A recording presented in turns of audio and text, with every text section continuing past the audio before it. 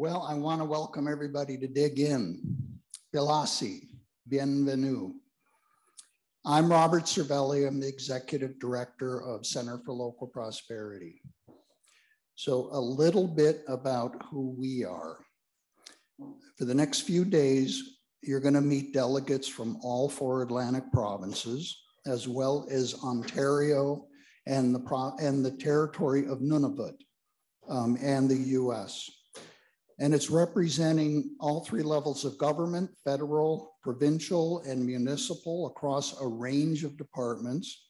We have academic researchers, producers, fishers, farmers, food processors, food hubs, distributors, retailers, restaurateurs, market managers, schools, First Nation, and other community groups, key nonprofit organizations, foundations, and food-related associations. Quite a crowd. We have 45 speakers from across Atlantic Canada, Western Canada, and the US. These speakers represent all aspects of our food systems. They were chosen because their stories are inspirational. Their stories can also be replicated, scaled, or leveraged. Their work points the way towards a more robust regional food system. There are, of course, many other great stories in our region, and we know that many of you are in this room. We know that you're going to increase the value of this summit with all the networking that will occur. So this is not just a summit, this is a food summit, and it's about local food, as you just tasted. So we've gone out and we've sourced local food from 24 different vendors.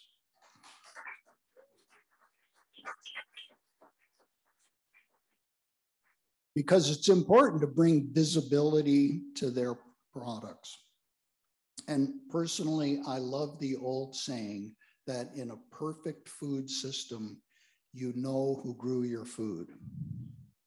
So that's what we're doing here. So it goes without saying that our work in food is critical, especially in this age of increased global fragility, resource and input scarcity, supply chain disruptions, and energy cost increases.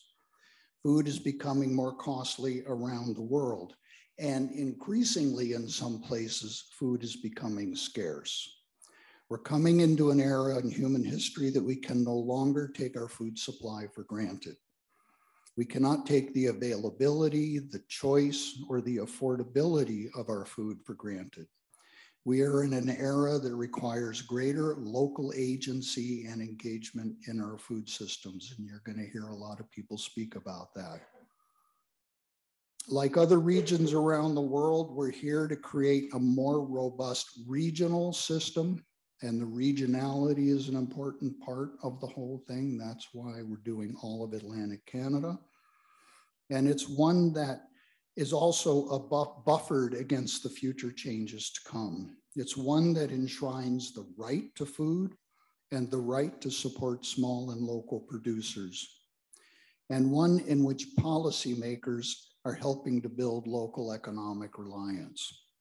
So we're retaking agency for what we eat at the personal level, community, and regional levels. We're planting the seeds and cultivating the next food system for our region. So I want to quote Helen Northberg Hodge. The rapidly growing local food movement is about a return to small-scale biodiverse farming. It's about community, collaboration, mutual aid, and place-based networks of reciprocity and interdependence. It's about reinstilling our food systems with the principles of reverence and respect for nature that were the hallmarks of Indigenous cultures everywhere. So I want to use that quote as a segue. We're here in Debert, Nova Scotia, which is a deeply respected archaeological heritage site for Mi'kma'ki. And we're glad to be able to have the summit in this location. So in order to properly begin the summit, we have the distinct honor of having Elder Joseph Michael. He's going to conduct a smudge and an opening prayer. He's a much loved spiritual elder from Indian Brook First Nation, Spakanakadi, which means where the wild potatoes grow. How appropriate. Joe Mike, as everybody calls him, is a pipe carrier and a maker of customized talking sticks that can be found worldwide. He was with the RCMP for many years when restorative justice was beginning to take root. He's an elder in residence at Mount St. Vincent University and Acadia University. Please welcome Joe Mike.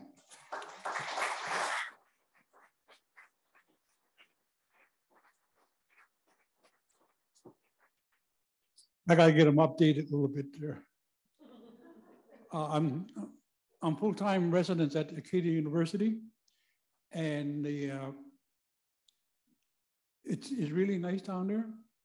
It's one of the oldest universities, and they're really entrenched our culture. They're very open, and the students are really from across Canada, and they really wanted to absorb our culture. So they're it's like the group right here. As Robert said, he came all directions. Part of the smudging is going to be very, not intense, but it's going to be very special, because we all travel in 4 different directions. Whether you go this direction, east, south, north, or west, but you came from far away to be here. Food is such an important commodity and nourishment that we live by day, by night. Feed your children. And sometimes, and the unfortunate ones too, the ones that don't have homes, the ones that cannot accessible for food. But there's big kind-hearted people out there that have food kitchens and place where they could eat. Don't look down on them. It's just a way of life they choose. Pray for them. Hope they get their life together. And eventually they will find balance in their lives. And part of that is why we're all here tonight. Giving thanks for our people. When we share as Mi'kmaq people. Everybody in this room are all sharing ideas, thoughts, the past, present, and the future. So when I do the opening prayers, smudging, I'll ask Donna to come up here, please. She's going to help me. She's going to be my helper tonight. And this is going to be, I kind of off surprise here. Just matches your light to say. What you're doing now is preparing the smudge bowl. The smudge bowl is very important. I find when we've been talking about when we're having supper, appropriation has somehow taken over our culture, our ceremonies, our rituals. And a lot of this is bad. It's just bad medicine. It's just like bad food, poison. When you eat something that you shouldn't be eating, it's going to affect your body. And that's poison. So you don't want to eat nothing. Well, anyway, I do, because the expiry date on it, 2 years, that's good enough, you know. Nuke it, we'll burn it. But that's something that we had to be careful. We poison our minds sometimes, and they're out there. So be careful when you invite elders in the Brown State PEI or way up north or whatever. Check them out. You know, check them out. There's always First Nation community or Inuit or any settlement. Prevent the appropriation from happening. You know, it's like everything else. Frozen food, toss out, you don't freeze it over again. But anyway, you guys all know about that. Are you ready?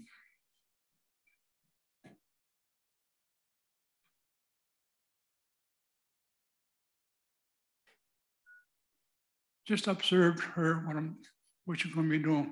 She's be clearing up mind, her eyes, ears, mouth, heart, and her arm.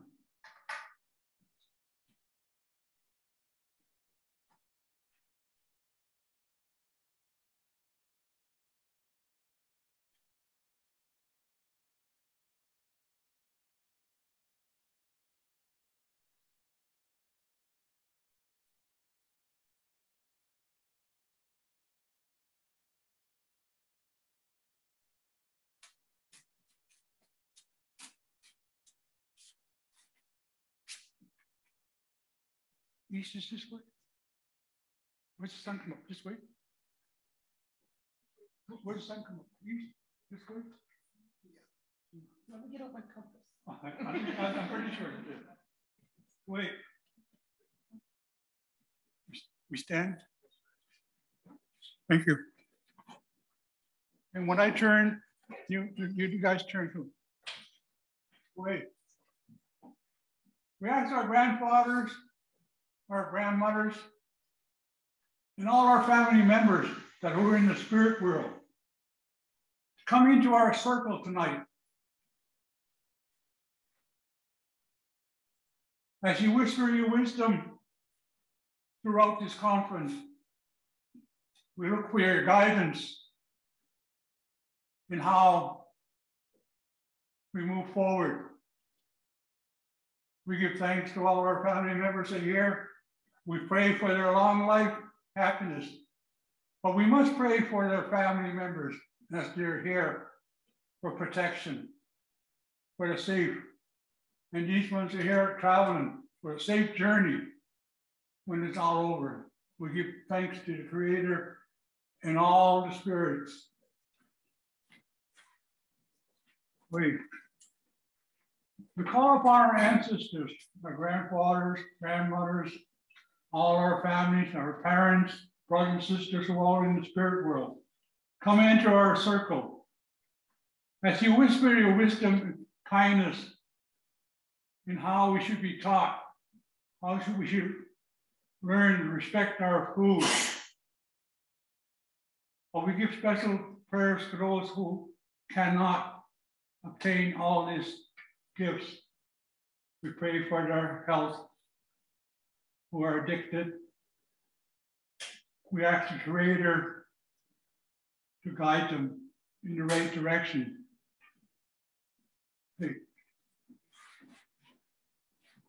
We call upon our ancestors, our grandfathers, grandmothers, and you, Creator, come into our circle, all our ancestors who are in the spirit world. We give thanks for the kind offerings, the meals that were prepared by the cook, which is lovely. As tomorrow, the spirit plate will be offered. Listen to the words of those offerings to the spirits. If not for you, our society will be in chaos. We listen to the words from the elders and the people that know what's taking place. But they come from the wisdom of the elders and the spirit people. We give thanks to the Creator, all abundance. We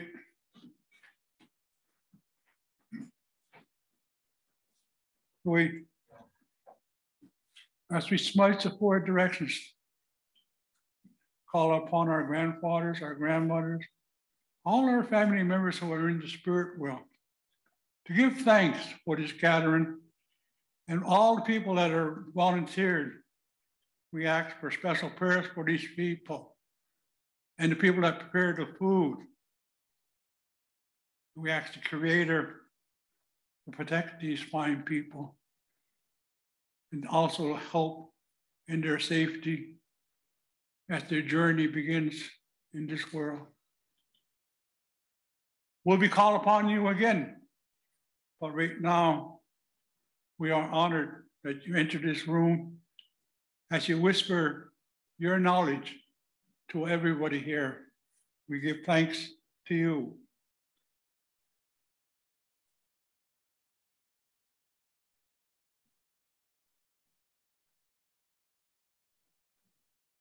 Right.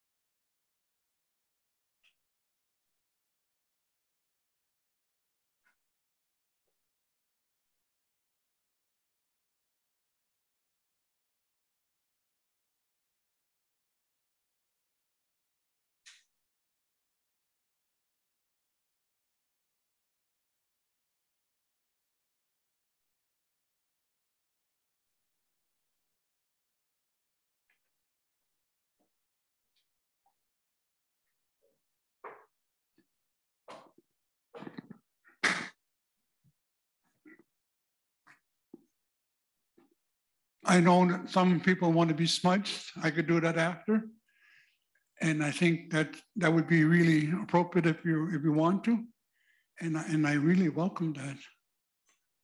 Symbolically, everyone was smudged because I made that circle around the room. And when I made that circle around the room, I felt good energy. The spirits of your ancestors, not only mine, the big mom, but your ancestors. You have a lot of recipes, traditional. Just gotta listen to them. They'll speak. With that, I want to welcome everybody to this podium and that to look forward. I'd like to thank Robert and Don for inviting me. I've seen a lot of friends here that I haven't seen for a long time. I asked Robert to bring my Nobel Prize from Thinkers Lodge and he forgot it again. That's okay. So I end up with a doctor's degree, whatever, you know. But anyway, thank you, Walalan. And the thing I have to say, and it'll make sense after a while. Now I know what he said. When you have greater commitment in what you're doing, you'll find that you'll have more time for yourself. The greater commitment, you'll find out you'll have lots of time for yourself, for your family, partners, whoever. So when you make a commitment, you will find lots of time. With that, Walalan, thank you, and let the party start.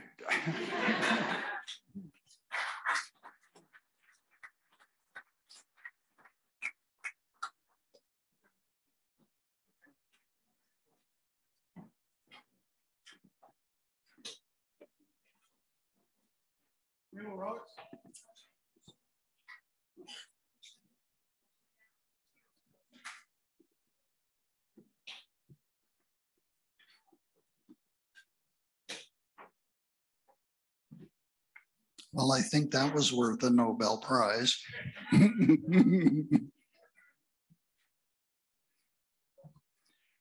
Before we get underway with our keynote, I do want to thank, firstly,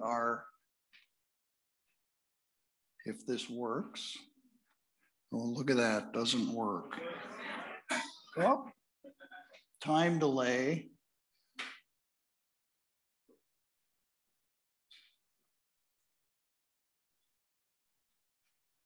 Oh, we're getting there.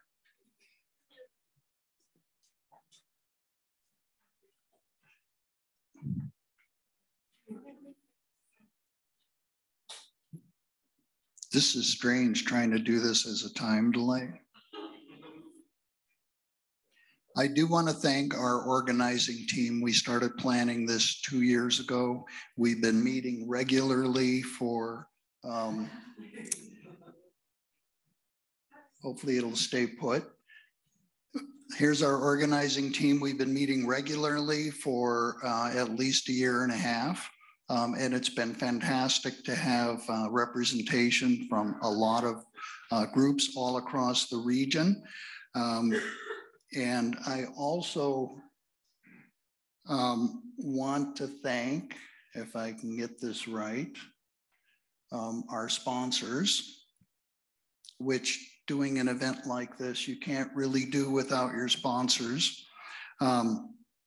So I would like to give special thanks to Olnewig, the economic development and community development arm across Mi'kma'ki, for sponsoring our Indigenous feast tomorrow night. And I want to make a call out to the Medivie Foundation for their generous support as well for putting this on. But I'd also like to thank CBDC, the provinces of Nova Scotia, New Brunswick, and PEI, and our numerous other sponsors that saw a good thing and really wanted to step up. I also want to call out to the United Way that helped with some sponsorships, and also the province of Nova Scotia for some of the registrants that couldn't afford to be here and can otherwise. Last but not least, a thank you to Taste of Nova Scotia that donated 3 gift baskets.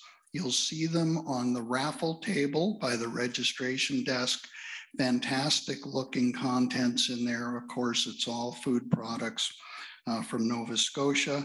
We are raffling those off, and it's cash only for the tickets. So if you brought a debit or credit card, it's not going to do you any good for the raffle. I also want to mention that if you haven't picked one up yet, go to the registration desk.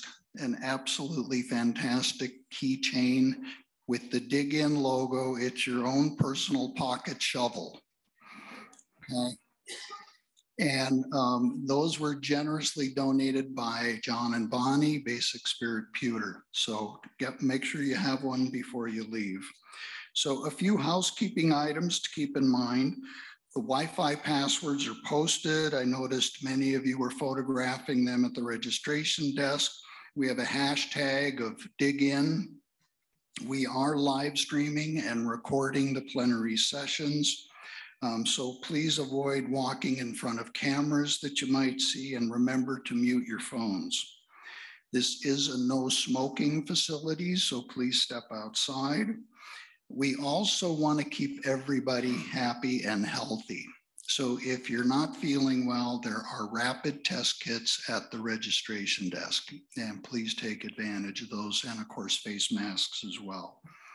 The exhibitor tables are behind the screen, this direction, or you can also access it down this hallway in that direction. And also we have our graphic recordist, Julia Feldham. There she is. Definitely a work in progress, not you, Julia, but what you're working on.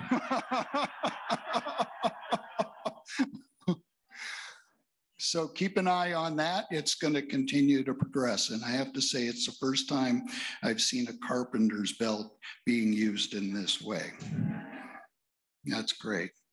So at this point, I would like to introduce Leanne Prescott, who is here somewhere. Come on up. She is with Food for All New Brunswick, one of our organizing team, and she's going to be introducing our keynote speaker for the evening.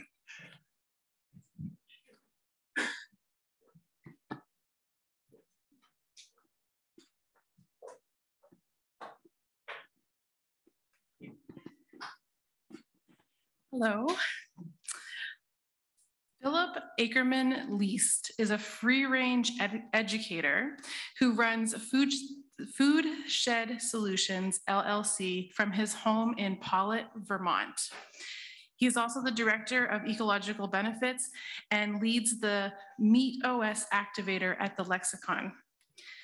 A food systems and sustainability expert, researcher, academic, and farmer specializing in American milking Devon cattle.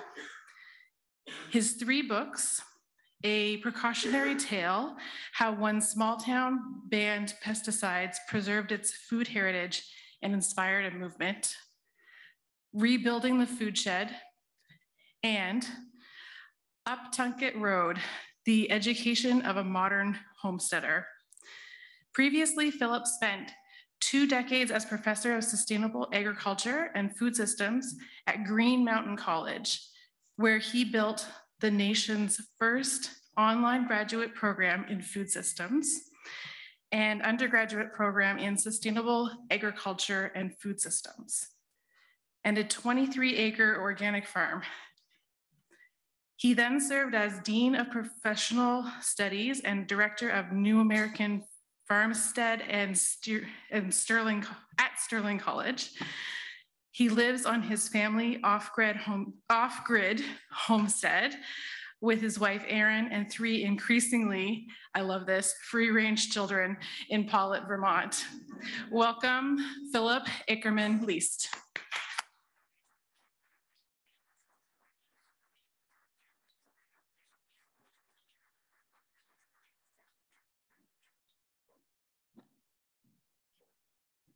Thanks so much, Leanne. And thanks to Bob and Jillian and Joe and Andrea and the folks who helped make this happen. And you all have to be one of the most organized groups that I know, because we've been talking, I think, for at least 6 months now. And it's been wonderful. And, always beginning to learn things, about new parts of the world, as I hope you'll see here, but a lot to learn from you all this weekend. So, I'm here as much as anything. Probably, in so many ways, I don't consider myself an expert. Maybe more a deep listener and someone who also is privileged enough to be able to carry forward some stories from various places. So that's what I hope I'm able to do for you this evening. And Joe, Mike, thank you so much for that ceremony. I think one of the things that in this work of food systems that we forget so often is it's not just about sustaining ourselves nutritionally. This work is hard. This work is enduring. This work demands vigilance. This, basically what we're doing is, at least I would say in the United States, we're basically in one generation trying to rebuild what was taken apart very strategically over about 3 generations. You'll have to inform me over the weekend as to how that's happened here so that I've got a better understanding of that. But I've watched that, and I'd like to tell you a little bit of that story. So we have to have, it's something beyond inner fortitude. It's beyond something that we do as individuals. It's somehow we sustain each other in the process of this. So, really meaningful to start out that way. So thank you so much. And the history of traditions, and as you all have shown and demonstrated, really recognizing, so many of these issues that are critical that I hope we can hit on here as we go. And I've got a lot to share with you. Bob asked me to share some stories from around the world, and I'm trying to do that in a highly graphic fashion here, and we'll hope that I can move along with the advance button okay. All right. So as we began talking about this, and one of the things that I've been thinking about quite a bit lately is, we think about so much right-sizing our food system. But very often we tend to forget in the process that it also needs to be right and just. So how do we do that? And that's a little bit of what I'd like to explore, and how various places have tried to do that in my experience. And one thing I'd like to say too, the Atlantic Canadian Food Systems and the Vision for Recovery, if you haven't, hope you have seen that. I read through it with great interest, and I tried to hit on almost every point here in some form or fashion. So, I'm not gonna do a ding when I hit one of those 10 items, but you can do that if you want to. I almost brought a bell, but I thought that's a bad idea. So much of food systems, I think, begins with maps. And good things happen with maps, bad things happen with maps. I think we understand that they're not, sometimes they're highly useful, sometimes they're means of appropriation. So, I'm sensitive to that topic.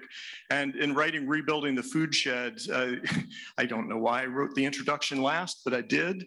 And as I was writing the introduction, I was searching around the internet, trying to think, how do I cast all of this? And I came upon this map. This map is from 1921. It was put out by the Armour Meatpacking Plant. It was sent all across the United States. It was put in post offices, libraries, public schools. It's beautiful. It's gorgeous. It tells a tale. It tells a tale of what was going to happen. It tells a tale of concentration and consolidation in the making in the 1920s in the United States. And so this notion, the greatness of the United States, I realized last night, crap, that's not Make America Great Again. That is not what we're trying to do here. And I think I'll make that obvious here pretty soon. But this is where so much of it began, at least in the sense of this metaphorical map, which was very real. There you go, Armour Meatpacking Plant, Chicago, refrigerated rail cars started out with ice, began to move to mechanical refrigeration. Also, there are also some other byproducts that were coming. Dial soap was coming out of the Armour Meatpacking Plant, lots of other things. This is when so much began to happen in the United States, and I'm afraid it's been a bit of a contagion factor in various parts of the world, which I don't care much for. But this gives you the context. This is another brochure I found after that, which I think also says a lot. This is put out by the Armour Meatpacking Corporation, and it just says so much. Consumer, livestock producer. So there it is, 100 years we've been depending upon all of these different entities to be the bridge between the consumer and the livestock producer. And so as a result, we know where we are in many cases. And in the United States right now, the latest figures are that on the US dollar, farmers are getting about 13.6 cents on the dollar in the United States. And so this is what happens. The income gets diluted as we go, and the system is diluted as we go. So here is the irony. And you can play with these figures, you can consider them to be suspect, but basically what it is, it tells about the externalities, the cost of our food systems worldwide. The externalities are $12 trillion by this estimate. The global food system itself is $10 trillion.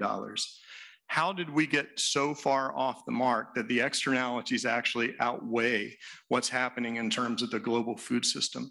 And part of what I really like about this study, and nothing is perfect, I mean, go ahead, switch around $500 billion any way you want to and see where you come out. It's still not coming out very good. And so we can look at health, we can look at environment, we can look at the economic aspects and basically the food system value net of the hidden cost. And so you can start to get an idea. In the United States, that greatness piece, it has failed us. We're at the point now where more than 50% of all Americans in the United States have one or more chronic diseases that are food related. 42% of folks in the United States have 2 or more food related chronic illnesses. So we did not solve the system, we created a system, and now the work here upon all of us is to figure out how to create a new system that really starts to make sense. So this is a photo from 1916. This is one of the train stations in New York City when there were lots of rail strikes that were happening. And people were worried about food security, again, more than a century ago, because they were already dependent upon things coming into the cities from the rural areas. And so as a result of that, there was a person who was in charge of basically what's the equivalent of the Port Authority of New York City now. His name was Walter Hedden. He's the person who we think is the first person who used this word food shed. And at that point, he was thinking about watersheds, which had come into play in the late 1800s, early 1900s. People were starting to realize what comes in, you've got to be very careful and protective of. And so he was using food shed in this sense, where he said the barriers which deflect raindrops into one river basin rather than into another are natural land elevations, while the barriers which guide and control movements of foodstuffs are more often economic than physical. So, we've been thinking about food sheds, which is a little bit of a wonky word for a while. There were those who drew maps and thought of them in terms of different crops that could be grown in different parts of the world. This is a map from the 1800s. They didn't use the word food shed, but same kind of concept that was place-based or crop-based. This is one, from the US anyway, Thanksgiving food sheds. You could think about the turkeys there in brown, the cranberries, the sweet potatoes, and the green beans. And so, maybe we have food sheds that are based on those particular crops. But there are other ways to think about it as well. Whoops. And so, it's sort of funny. You write a book, and I say over and over again, you should really do the book tour first and then write the book, because you'd get more stuff right. And, in this case, as I was going through and looking at all the evolution of the word food shed and how it was used, it was really fascinating. It was pretty academic. And finally, during the book tour, I started to realize what makes sense to me is none of the academic jargon that's out there, even though that's kind of where I've come from. It really is the periphery of our ability to influence positive change. It is for each of you what you need it to be. It's as far as you can reach. It's as much as you can do. It's as much as you can do in aggregation together. That for me is really a food shed. Forget the rest of it. Just, do that, and that's enough in terms of the definition. So this is taking you home a little bit, and what I'm going to do is sort of go in concentric circles out. This is the Vermont Farmers Food Center, which I'm on the board now, which is in Rutland, Vermont.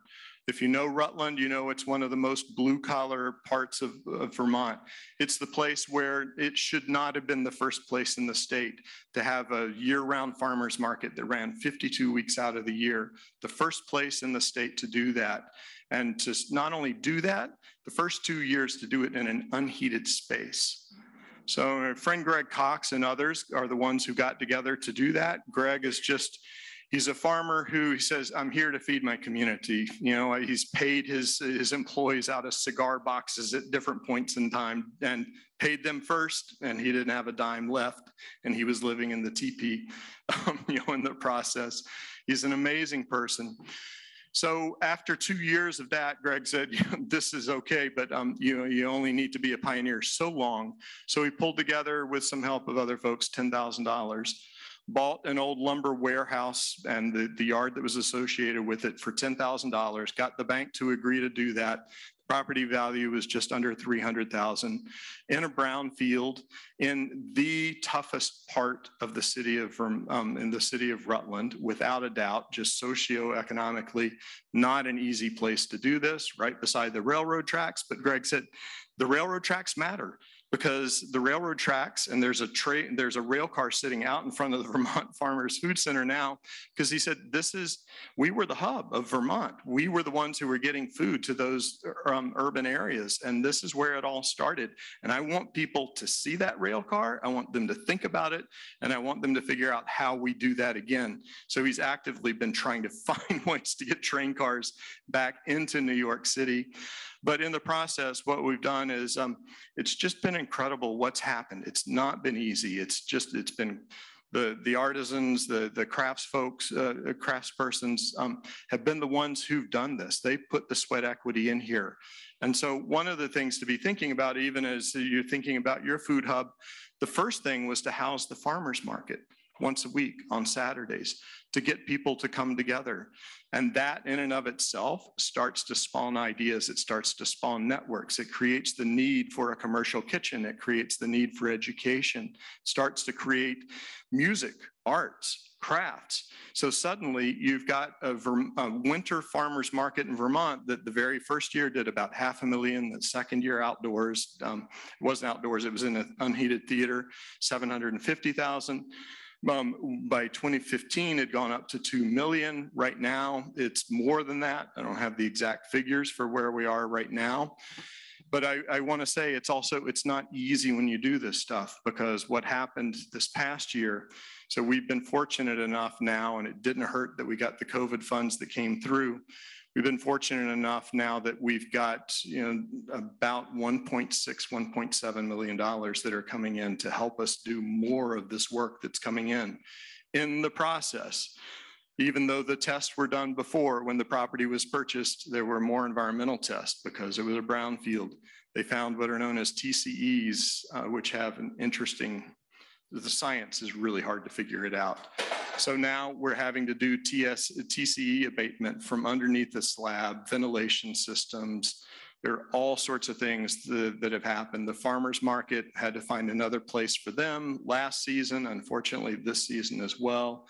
So it's been a blow, but that's what I mean. We have to find ways to sustain ourselves. Unfortunately, we have an incredible board with all the right talent and diversity and an amazing staff, and just the community has come forward. So we're figuring our way out of it, but this gives you a little bit of sense of what it's like. And with the kitchen and the greenhouse here that you can see, which the Rotary Club gave $120,000, I believe, to put up this greenhouse used for education. Kids come in, do all sorts of really neat things, to the point where we just reached capacity with the greenhouse. There was not enough greenhouse time and space to do all of the demands. So now the question is, can we go out into the schools to do a lot of this? So one of the things that's been really fantastic is the pharmacy project, Food is Medicine. So working with the healthcare community. So there are about 250 of those subscriptions that are generally paid for by donations and by grants, worth about $250. Those provide 12 pounds, so what, about 5 kilograms roughly of fresh produce 15 weeks out of the year, and also once per month in the other months.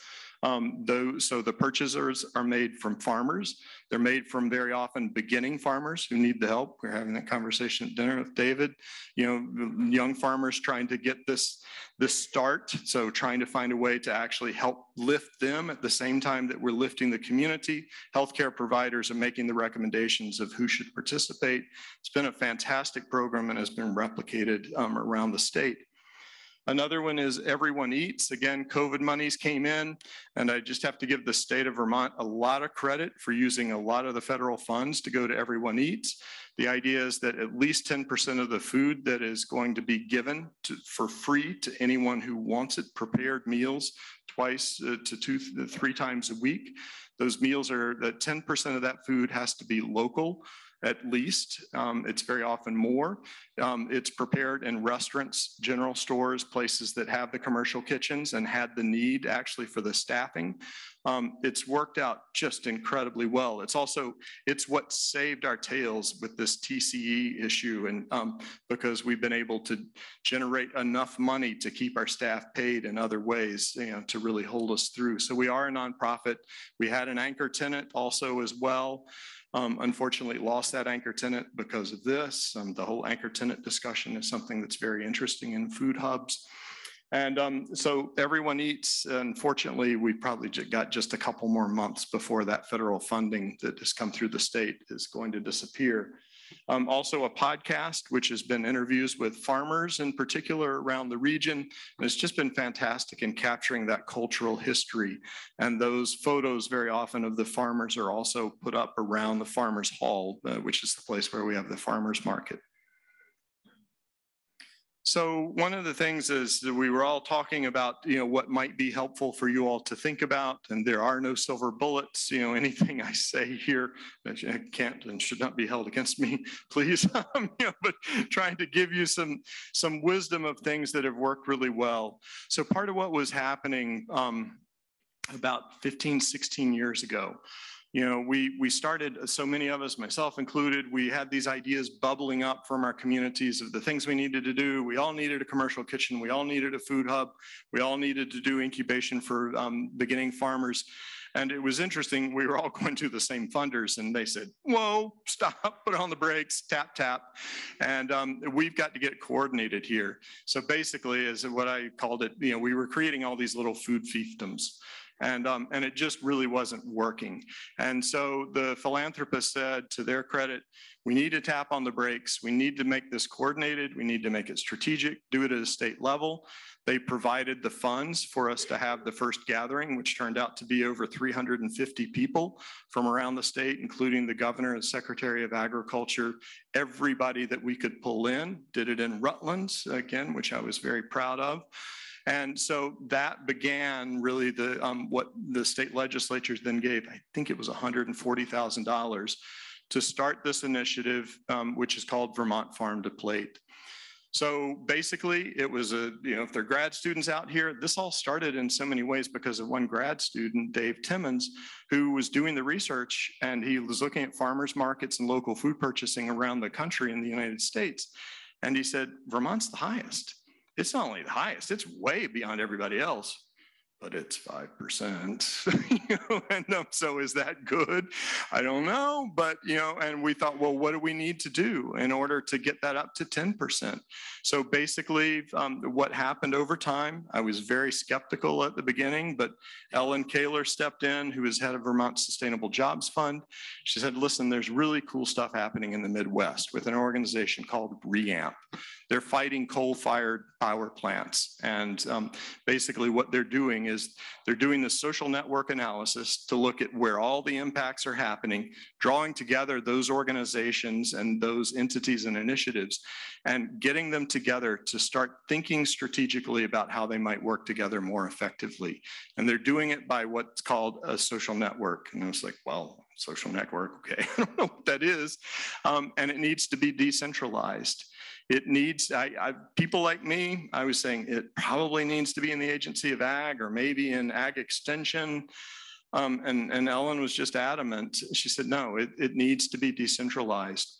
So, what has happened has been pretty incredible. We wrote the first strategic plan for a state in the United States, a strategic food systems plan. We're now into the second iteration of that 10-year so we're into the second 10 years now. We were at 5%. The figures are coming out in, I think, just a couple of weeks, but we're somewhere between 13 and 15% now. We took all the low-hanging fruit. We got the apples, we got the milk, we got the cold dairy cows, sort of, and now it's getting harder, more complex. But at this point, we actually have traction. This was the gathering just last week. So we have an annual gathering. It's every single year. It was so heartwarming to do it in person again and actually be together. And so usually 200 to 300 people gather together for 1.5, sometimes 2 days to try to figure this stuff out and do it strategically. So, this network and the way it's been created is something to look at because, again, skeptic here, we've seen it work. It's moving ahead and it's actually going another step further as you'll see here. So, of course, you want to create a little bit of jealousy and competition out there. And so all of a sudden, the other New England states are like, how in the hell did Vermont do this? And so they decide, well, maybe we need to pull together and start having discussions. And again, Ellen has I keep wanting to run for governor or president. I don't care what she is, she's amazing in all that she does. And so she and others have helped really spearhead this. So now we have this New England Feeding New England is the name of the project, 30 by 30. They were talking about lower numbers. Some of us said, let's not go too far because there were numbers of maybe 60%. Maybe that's more than we can really do. But let's get aggressive for the next 10 years or so. Let's see what we can do. So it's coordinated sort of at two different levels. It's a lot of the NGO players. It's the network systems that are there and established at the grassroots level. And it's the state actors, the state agencies and others who are involved. So trying really to coordinate this because we have to do it as a region.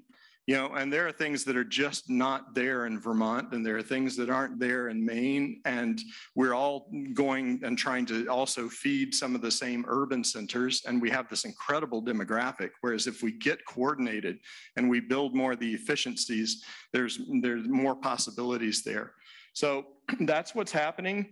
I think, the research, the planning, and the implementation, with Ellen and others involved, things are going to happen. Will we hit 30%? I don't know. I hope so. It's not overly ambitious, but it's certainly ambitious enough.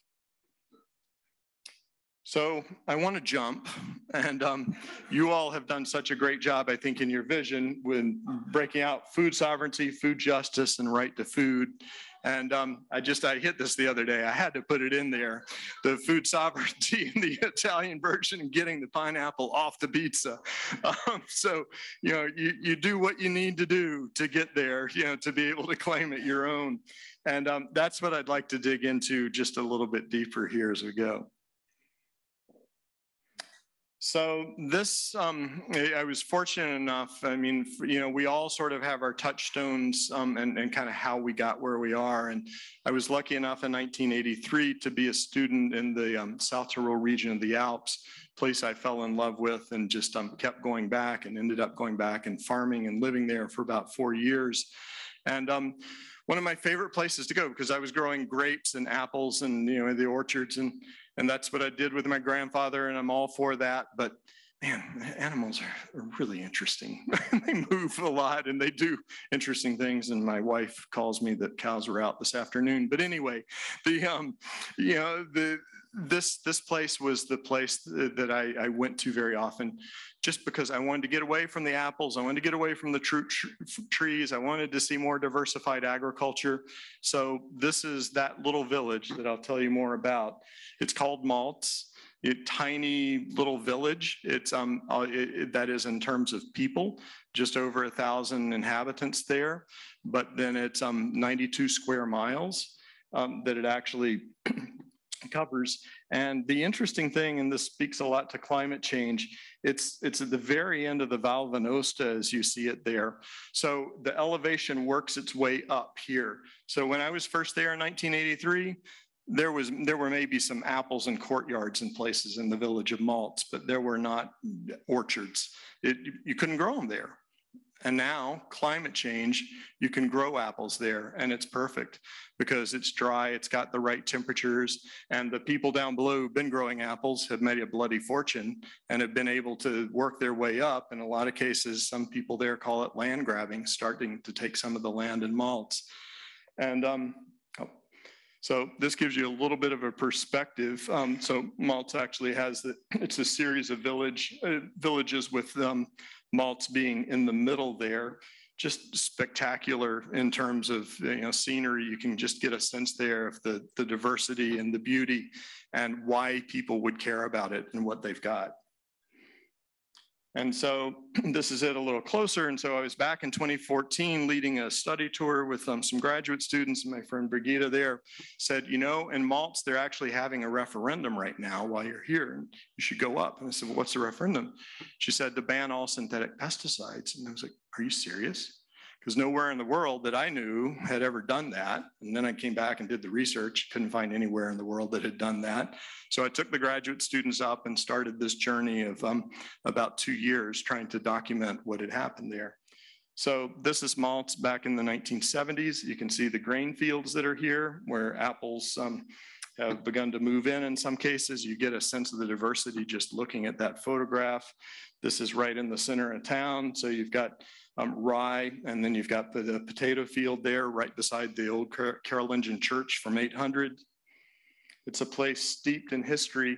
It's but the South Tyrol region is famous for apples. 1 in 7 apples in Europe, if you buy an apple, probably came from the South Tyrol.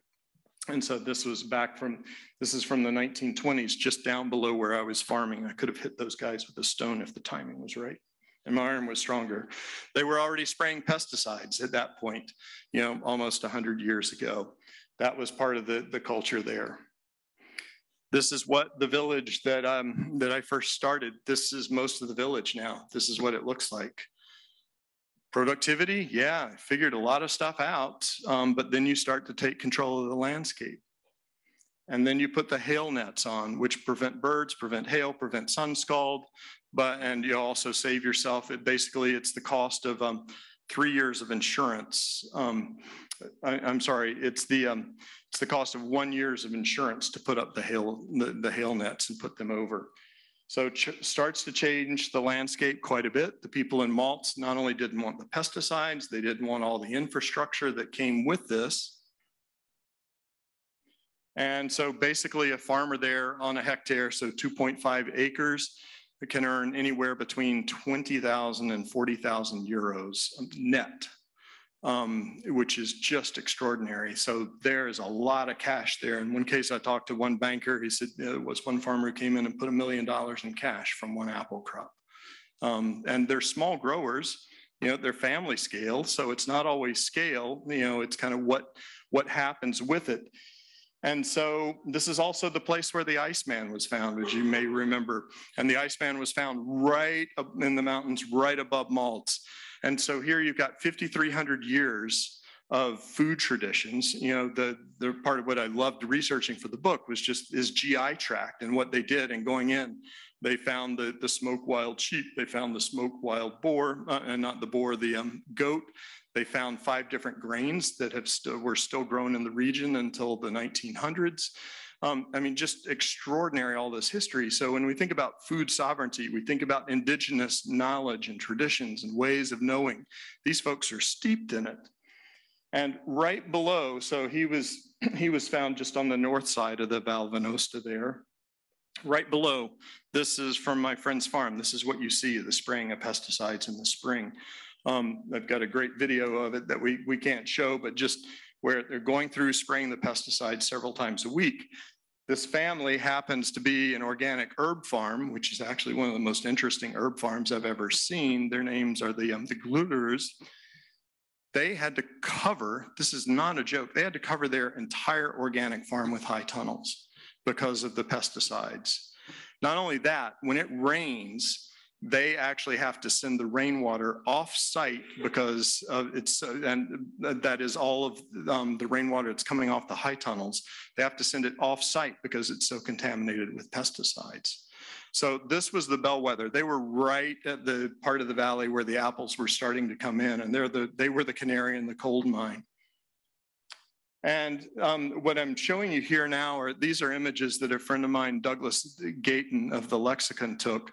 And Douglas he's a multimedia artist and a great friend and someone I work with and for now quite a bit. And so Douglas does these information artworks. You may have seen some of them in various places. So we went in and we did 24 of these artworks where he does the writing on them, to something he started when he was living in Italy. And basically we made up all the German names. Since Germans are so good at squishing together words, we said, well, we can do that too. And appropriation, granted, but it was fun. And so we made up these words to just show some of the absurdity of what these people were dealing with. So this is someone who's become a good friend who is a dairy farmer. You can see the apples on either side of him. His hay crop was tainted in 2014, and that's what set off the alarm bells, because his hay crop was tainted. He had to get rid of it. First crop. Second crop, tainted. Third crop, tainted. Not only could he not feed it to the animals, he had to get it off site. And he's like, what do I do? It's polluted. Who do I give the hay to at this point? What am I supposed to do? And there's a 3-meter buffer. So, about 10 feet, 3-meter buffer that was required at that point in time. So this is where things set off. And I'm just going to give you the cast of characters so you can kind of see everybody makes a difference in these movements. And this is a community that became really, they did create a movement unintendedly. They created a movement throughout Europe. So now there's a pesticide-free towns network throughout Europe. I went with them to Brussels, to the EU, to present on their story. And we took the information artworks and displayed those. But you can see here what happened. This is Uli, as he's known, Ulrich, who was the mayor. In a lot of ways, just went through hell. He had to have that inner fortitude to get through all of this, and served as mayor in trying to advance this, move this forward, get this to the point where it could be a public referendum. And 74% of the people voted for what they called a pesticide-free future. And 69%, so it was 74% participation, 69% in favor. Just extraordinary. It has been through the courts, it's going through the courts, it's headed probably to Brussels still. Again, this started in 2014 and they're still having to work their way through this. But people came on board, the seed savers, Edith and Robert, who just they were saving the old grains, and they were there and committed. And they said, well, what happens if the pesticides move in?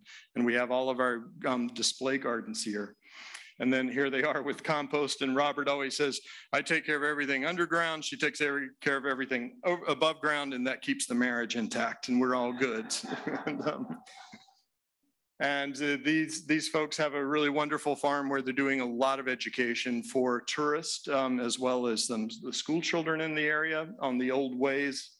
You've always got to have that gadfly. This is Conrad, who has a guest house and just is a provocateur all the time and pushing the envelope. Even the bakers. This guy that is just an amazing baker, and the sourdough that's right there below him in the little bucket, it's older than he is, the mother. And so he's like, why we have to have an organic future. And then Aegidius, who's just an incredible orchardist. They had the best organic orchard that I'd ever seen in that entire region. Just blew me away. And Evelyn, who's a mother who's got a kid with extreme food allergies. So she's having to buy all organic before all of this happened. And now she's been trying to figure this out, and she feeds into the story a little more. And Peter, the vet, working with Hans here, who's a organic dairy. Peter is the town veterinarian. He knows everything that happens, you know, in the farmyard, in the barn, in the house, on people's finances. And, you know, he's just an adamant protector of the environment. And so he's been one of the folks, you just don't want to screw with him. You know, he's a big guy. And then, you know, someone, Alexander Agatley, who raised, I think it was $165,000 by pre-selling cheese for the next 10 years. So, you know, it was this innovative idea that he had where he said, you know, how am I going to do this? I want to have an organic dairy. I want to make some of the best cheese in all of Europe. And I've got to figure out how it is I'm going to finance it. So he did it. So there were actually even some hotels in Germany that went ahead and prepaid. Basically, he created his own currency. He went to the tax authorities. He said, is there anything illegal about creating your own currency? They said, not as long as you pay taxes. And he said, well, there we go. And so now you can buy Engelhorner, and he has them printed out. And, you know, this has not been an easy scenario for him because of the pesticide contamination. And he won first prize in Europe for his cheese, which is saying something.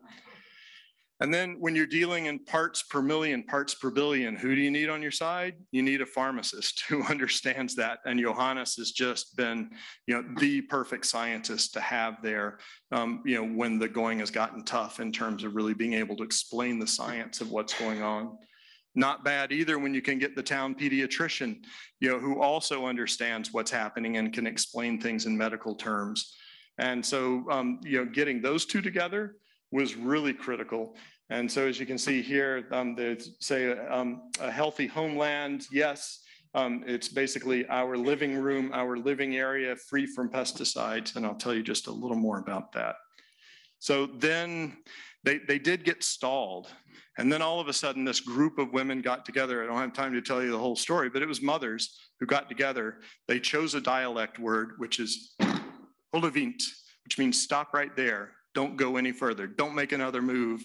So Holevint is this gathering of women that pulled together. They're the ones who started to do this campaign. They actually dressed up dummies, and they were in a barn up above the village market that is every Wednesday. They were up in a barn, I think it was on Tuesday night, stuffing these Tyvek pesticide suits full of hay.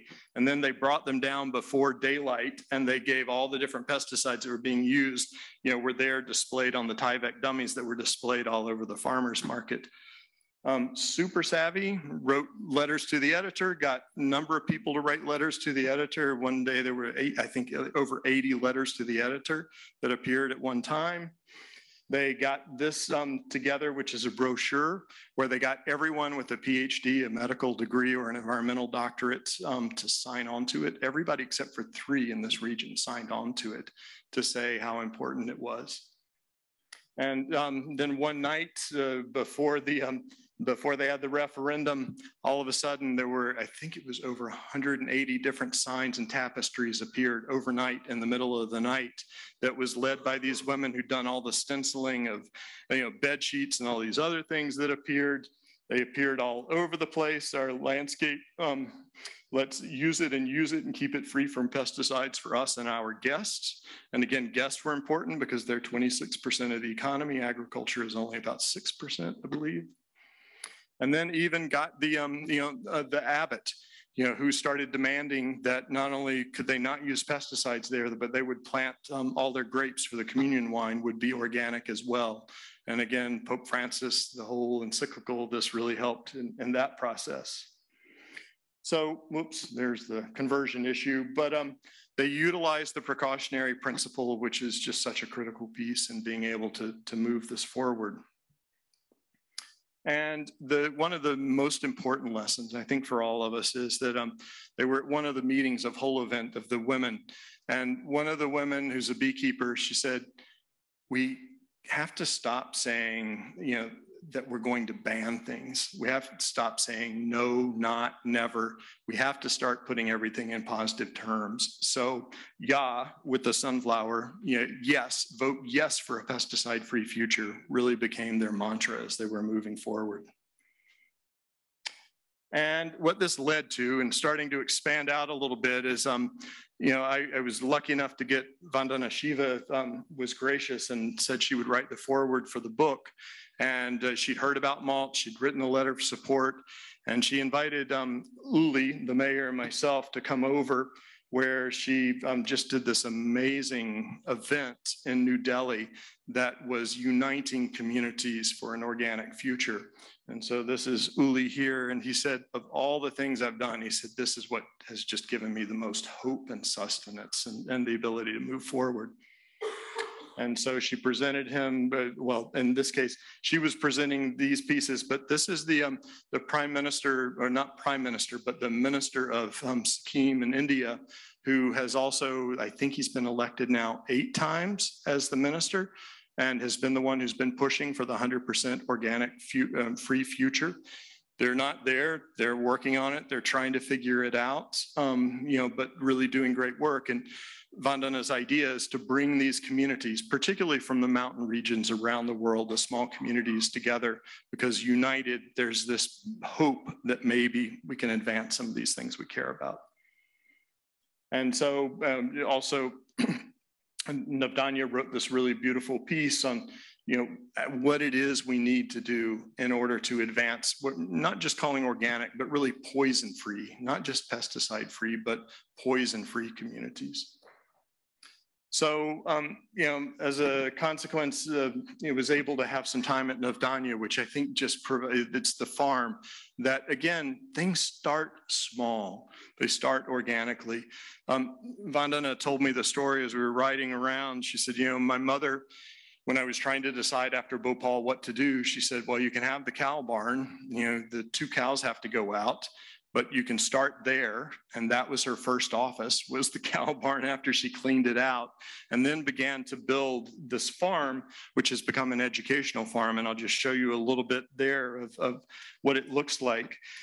So Navdanya means 9 seeds. This is her with some of the students that she's got a seminar with. She brings in experts from all over the world in order to give lectures for folks there. You just get a sense of the beauty of the landscape. It sleeps 60 or 70 people there. Highly recommend visiting or interning, whatever it is you might be able to do there.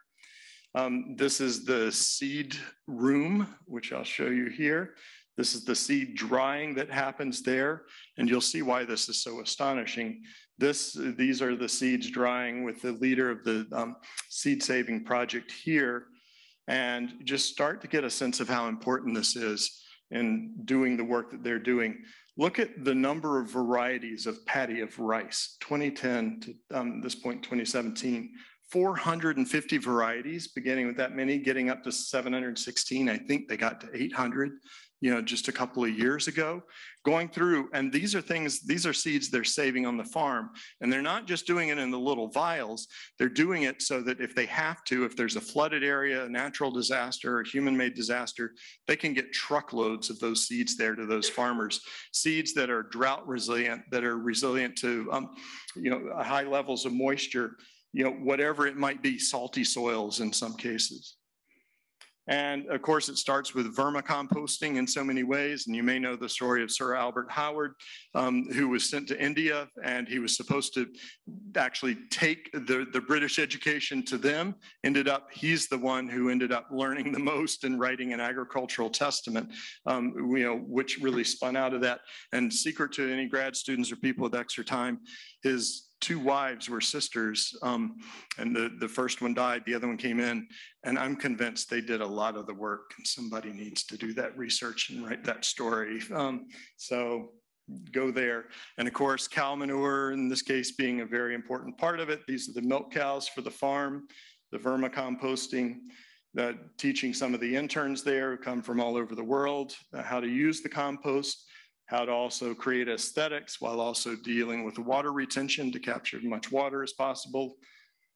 Working on millet as one of the traditional sources of sustenance that they want to make sure they maintain. And so various examples. And so usually it's about a 3 by 3 meter plot for doing the saving. Fiber plants, again, the interpretation, some of the traditional plants that were used to repel pests of different kinds. And her staff goes out, they're just incredible, go out into the field, particularly into the Himalayas. This is one of the places where they took us to visit, and just a couple of extraordinary villages. We were walking up and you could see this Monsanto go back as we were going in, which is kind of funny. And you see the traditional houses and people doing their own seed saving on top of their roofs there. And just really pretty extraordinary to see all of the seeds being saved. And then this was the gathering, again, of the women. The women are really the caretakers of the seed in this region. And this is the gathering, and that's Negi, who is doing the education, talking about biodiversity and the kinds of seeds that can be planted and sharing the knowledge. He grew up there, so he's not an outsider who's coming in. And just, stunning people, stunning culture. And I'll tell you a little more about what it is they're doing, but just wanted to give you a little bit of an overview there. But just spectacular. And of course, incredibly gracious to all of us who came with the food. And the cattle being a critical part, hay drying in the trees. And then they took us to another village where they wanted us to prepare a lunch from scratch so that we could see the entire process. And the reason I put this in here, this is the most intact food system I've ever seen in my life. And I don't know if I'll ever see it again. This was where everything that we had came from there. They walked us through the process. They also taught us how to make the plates out of leaves so that there was no food waste, or paper waste as well. And sesame, both the black and the regular sesame seeds. And just incredibly gracious in the whole process. My foot with flies, there's a reason for that. And then also going in and rebuilding schools in the region, because the schools, the children really are the future of this whole movement. And this was after the floods that they had in this region a couple of years earlier. And just an incredible gift to the kids who wouldn't have had these places to meet otherwise. So I'm zeroing in here, Bob, we're close. And so this is going back to New Delhi, to a market that's dedicated to organic goods. If you ever get to Delhi and have the chance, you should definitely go visit it. Really just extraordinary to see what they have. And of course, these signs are all over the place, the Coke and Pepsi free zone. And Vandana had a hand in that, I can assure you. And this is the the Navdanya Cafe and restaurant, and where they also sell a lot of the goods there. So again, getting things from the rural areas to the urban markets. And what I think is so important too is, while I was there, they were really focused on women entrepreneurs. And I bring this out, and I mean it truly, and I say it a lot, and that's not to make it trite. I really do think that women are not only the future, they're the past also of really sustainable food systems. I mean, women have, you've gotten it, it's nature, it's nurture, nutrition, and I think sort of the sort of male paradigm that we put forward has really taken us down the tubes. And so, the more I see this, the more it gives me hope when there are things like this. So I want to wrap up here and talking, this is jumping to Bhutan. And Bhutan has a really interesting scenario right now, and I've got friends who are there who are doing some work trying to figure things out, because right now 90% of Bhutan's food is imported from India. And in a lot of cases, it's not nutritious food, and the rice that's coming in is not the most nutritious form of rice. So my friend Dechen Dorji works for the World Wildlife Foundation, and he was the secretary to the King of Bhutan for 5 years. And Dechen talks about just this need for Bhutan to find ways more to some sort of food self-sufficiency, to food sovereignty. And it is hard. And right now, Dechen is in charge of Asia for WWF. And so he's a very complex thinker and understands this scenario. And it's a bit of a struggle. One of the great things that has happened, Bhutan for Life, there was a move several years back that Dechen and other folks that I know and work with are work to raise $43 million to conserve more than half of Bhutan's natural ecosystems in perpetuity. And so they did that, It's an extraordinary story, and perpetuity always has a lifespan to it. So they've still got to find ways to fund themselves. And so the government, the king, NGOs, people are trying to figure out what to do in Bhutan and how to regain this sovereignty of their food systems. So I want to put something out there, not because I'm advocating for it and I'm not advocating against it. I'm saying this is real. This is something that is happening. It's at play, and it's something that I think we need to be a little more aware of. So this actually comes from the World Economic Forum, and sometimes a fan, sometimes not. But this is an interesting study on economic viability for farmers in Europe. So basically what they did was a really interesting study across Europe, trying to figure out how do we actually make things more economically viable for farmers. So we can do the operational things that are there at the bottom, operational efficiencies. We can do value chain efficiencies. Is that enough? We don't necessarily think so. And so then you get into the co-benefits, this whole question of payment for ecosystem services, which I want to dive into really quickly. Because it's happening, it's out there. There's this idea that with ecosystem services, if you have the stewards, if you have the farmers, the foresters, the fishers, why is it they're not also getting paid for their stewardship? Why is the marginal income so menial that people can't get by?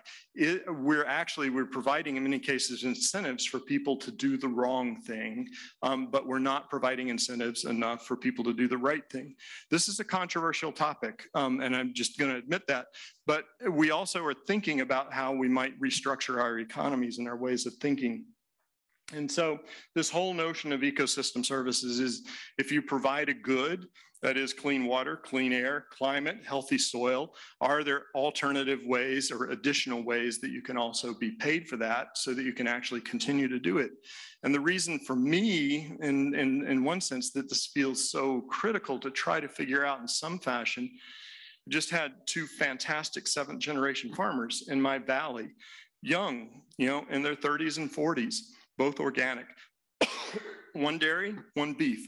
Both within the last 6 months had to sell their herds. They had to sell their herds to keep the farms because it was not economically viable to do this without running things into the ground. They're doing all the right things. They did all the basics. They did the value added with organic. That was not enough. And now they're trying to reconfigure and figure out what to do. So are there some other things that we can do, to provide some benefits here? This is a study, we all take them kind of, we question things that are out there. But this was a study done by Bob Costanza, Jillian. I don't know what you think of Bob as you're out there somewhere, but, an ecological economist and some other folks in Bhutan looking at, okay, if you did this payment for ecosystem services in Bhutan, what might it look like? So the estimated, this is 2012 that they did the study, came out in 2013. They estimated the value of ecosystem services could be 15.5 billion per year. The GDP for Bhutan at the same point was 3.5 billion per year.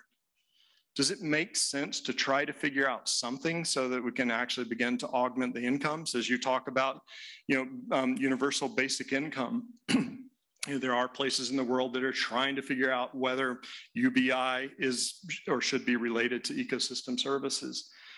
So, these are things to be thinking about. The estimated per capita income at 4,000 per year is what they were estimating, 5,000 from goods and services. This is for individuals, and maybe 10,000 from ecosystem services. And Bhutan, bear in mind, is carbon negative and the only country in the world that's carbon negative. So these are the things that I think we're trying to figure out. I was in Colombia, South America, recently with some folks who are working on blockchain, and they're trying to figure out with blockchain, basically, which provides us this opportunity to store data in a very complex manner.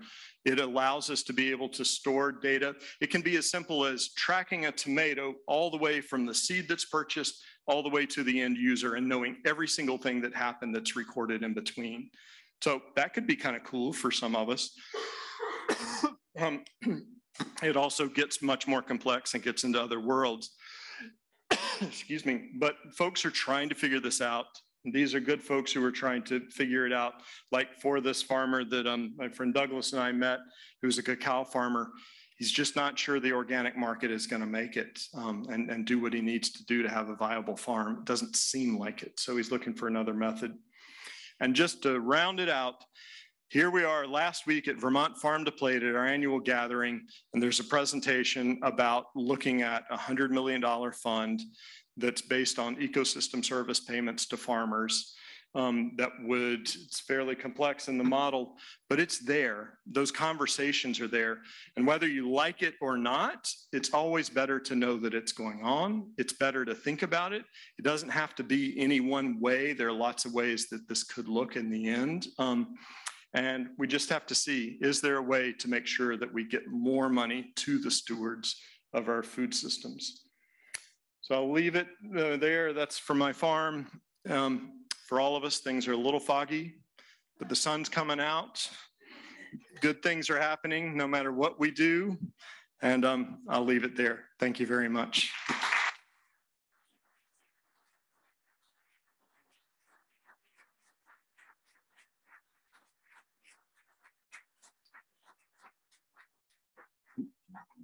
Bob, were we going to do questions now? Is it? Now, do folks need a microphone or is it? There's a roaming mic. Okay. Oh, yes, thanks. I just couldn't get to it fast enough, but thank you.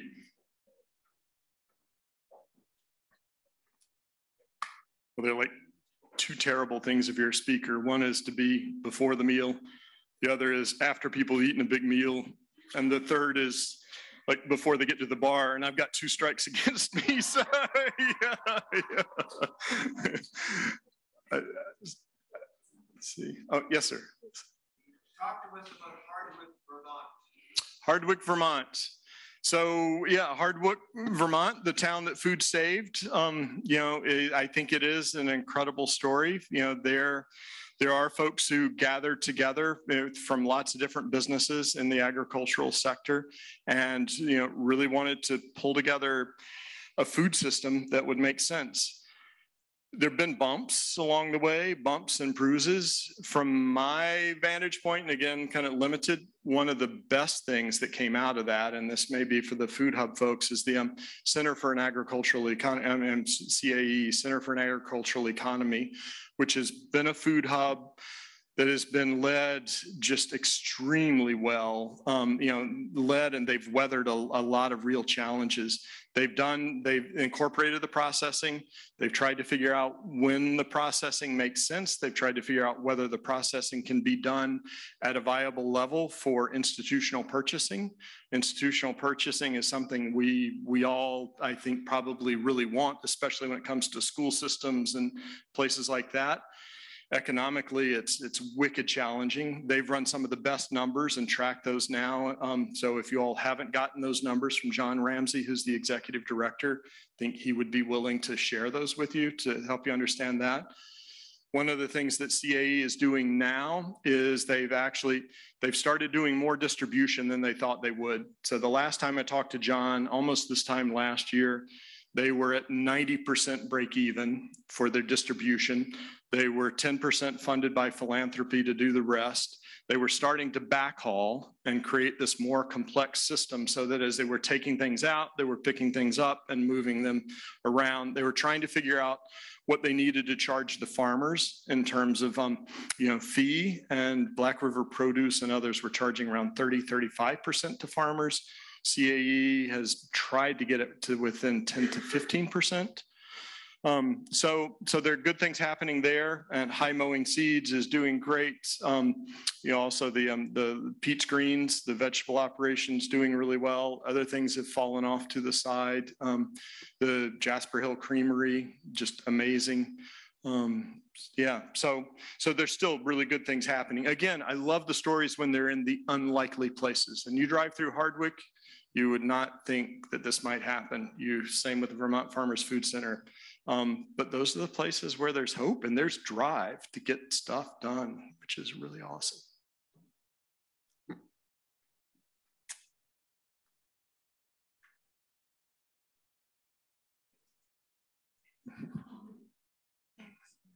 Hi. Hi. hope you can hear me. I'll just keep my mask on. I think so. Thanks.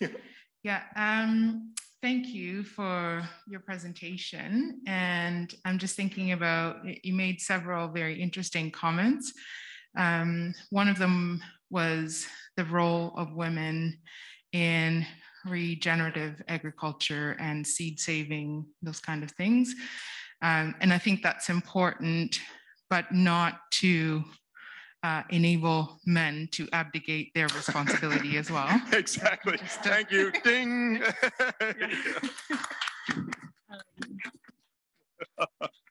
Yeah, I think it's important what you were talking about. Vandana Shiva raises, you know, how do we get back to that very localized, contextualized food system? And I think you mentioned that that was the first time that you've seen a very effective food system on the ground in India. So you've talked to us about what you're doing in Vermont. And then I'm also thinking about that very localized food system. And we all understand that the global food system is broken. Yep. Like, we can't be trying to patch it, because it's not about that. It's actually about rebuilding. Yep. And collective rebuilding of that, to imagine what is a vision that is inclusive, and what that looks like when it comes to a globalized food system, and whether maybe we need a global food system. That's the question. Mm-hmm. But then also, you know, in Vermont, what you're doing, are you engaging with these kind of questions, and are there voices that are on the margins of society inputting into that conversation in very intentional ways? Thank you. Yeah, no, thank you. All great points and great questions. And I think she needs to be the next speaker, Bob. Yeah, I think, you know, those are great questions. At this point in my own thinking, you know, it just seems that we have to do what we care about that's local without being parochial. You know, that's sometimes the challenge. We can get insular, we can get parochial. You know, local is not always a good thing. I mean, I grew up in a town in North Carolina where the Ku Klux Klan had welcome signs on 3 sides of town when you came in. So I think we need to be careful when we talk about local control and what that might be. It needs to be local, as you're saying, in the best sense of the word.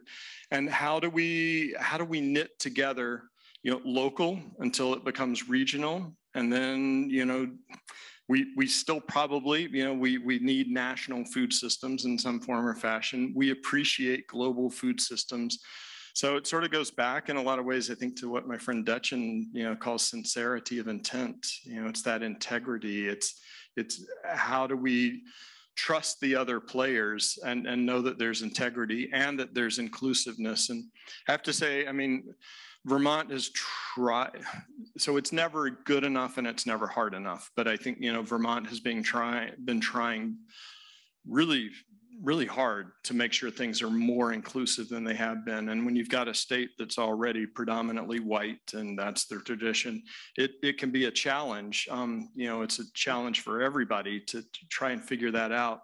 But what I really like about Farm to Plate is there's just been such a concerted effort to make sure that that's the case as much as possible. And again, it's never enough and it's never perfect, but it's there, it's in writing, it's very clear. It was a more diverse gathering last week than most gatherings I go to in Vermont. It was also, and this is the heartening piece as well, it was just the number of young people who stepped into the game. Thank goodness. You know, that was the case in Colombia, you know, and the meeting there. It was young people who were stepping into the game, because we need people who are eventually going to have 20 or 30 or 40 years of experience in kind of tracking this. I mean, now I'm one of the old guys, you know, but we need those new players and we need more diversity. Yeah, I hesitate, particularly in the United States, to give people too much of an excuse to get parochial and not to be reminded of the other parts of the global food system. But you're right, yeah, correcting it is just brutal. I think Vandana's approach is about as good as we're going to get. Let's all work together at the community and the international level, and we learn a lot. And we need to be reminded of the socioeconomics of the rest of the world as well, that aren't our realities. Thank you all very much.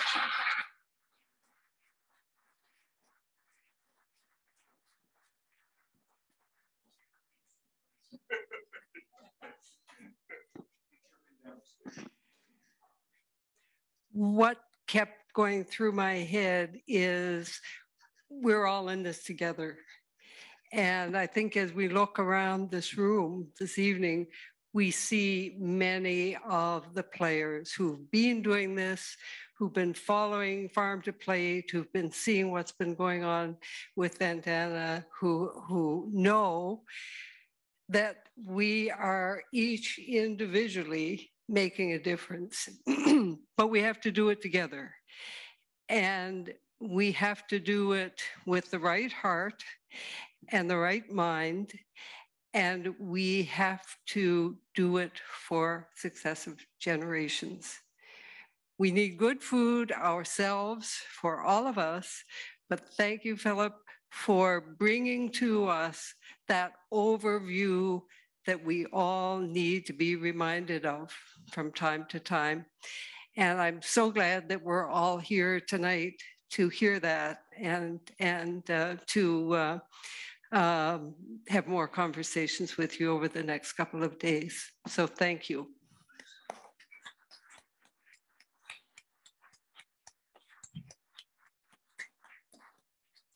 And I'd like to ask Amy Melmock to come. I think she has a different title, so I'm going to read that.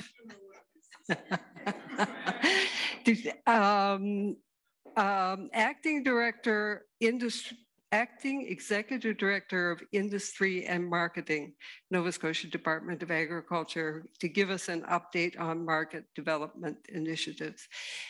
And this ties in with what we are just hearing, because if we don't sell ourselves and our fellow citizens on good food, on putting the fourth leg on that table, as one farmer said to me one time, then we're working with one hand behind our back. So thank you, Amy.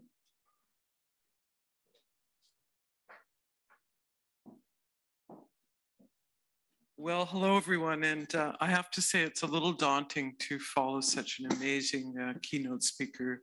I was really inspired by what you had to say, Philip, and it certainly made me reflect. And I think I've learned more in the last 2 hours than I have in several weeks. And I think it's appropriate that we're here in the hurricane room tonight, having been blown off course by Fiona so significantly in this region for our farmers. And that's been a big focus of ours in the Department of Agriculture, I have to say.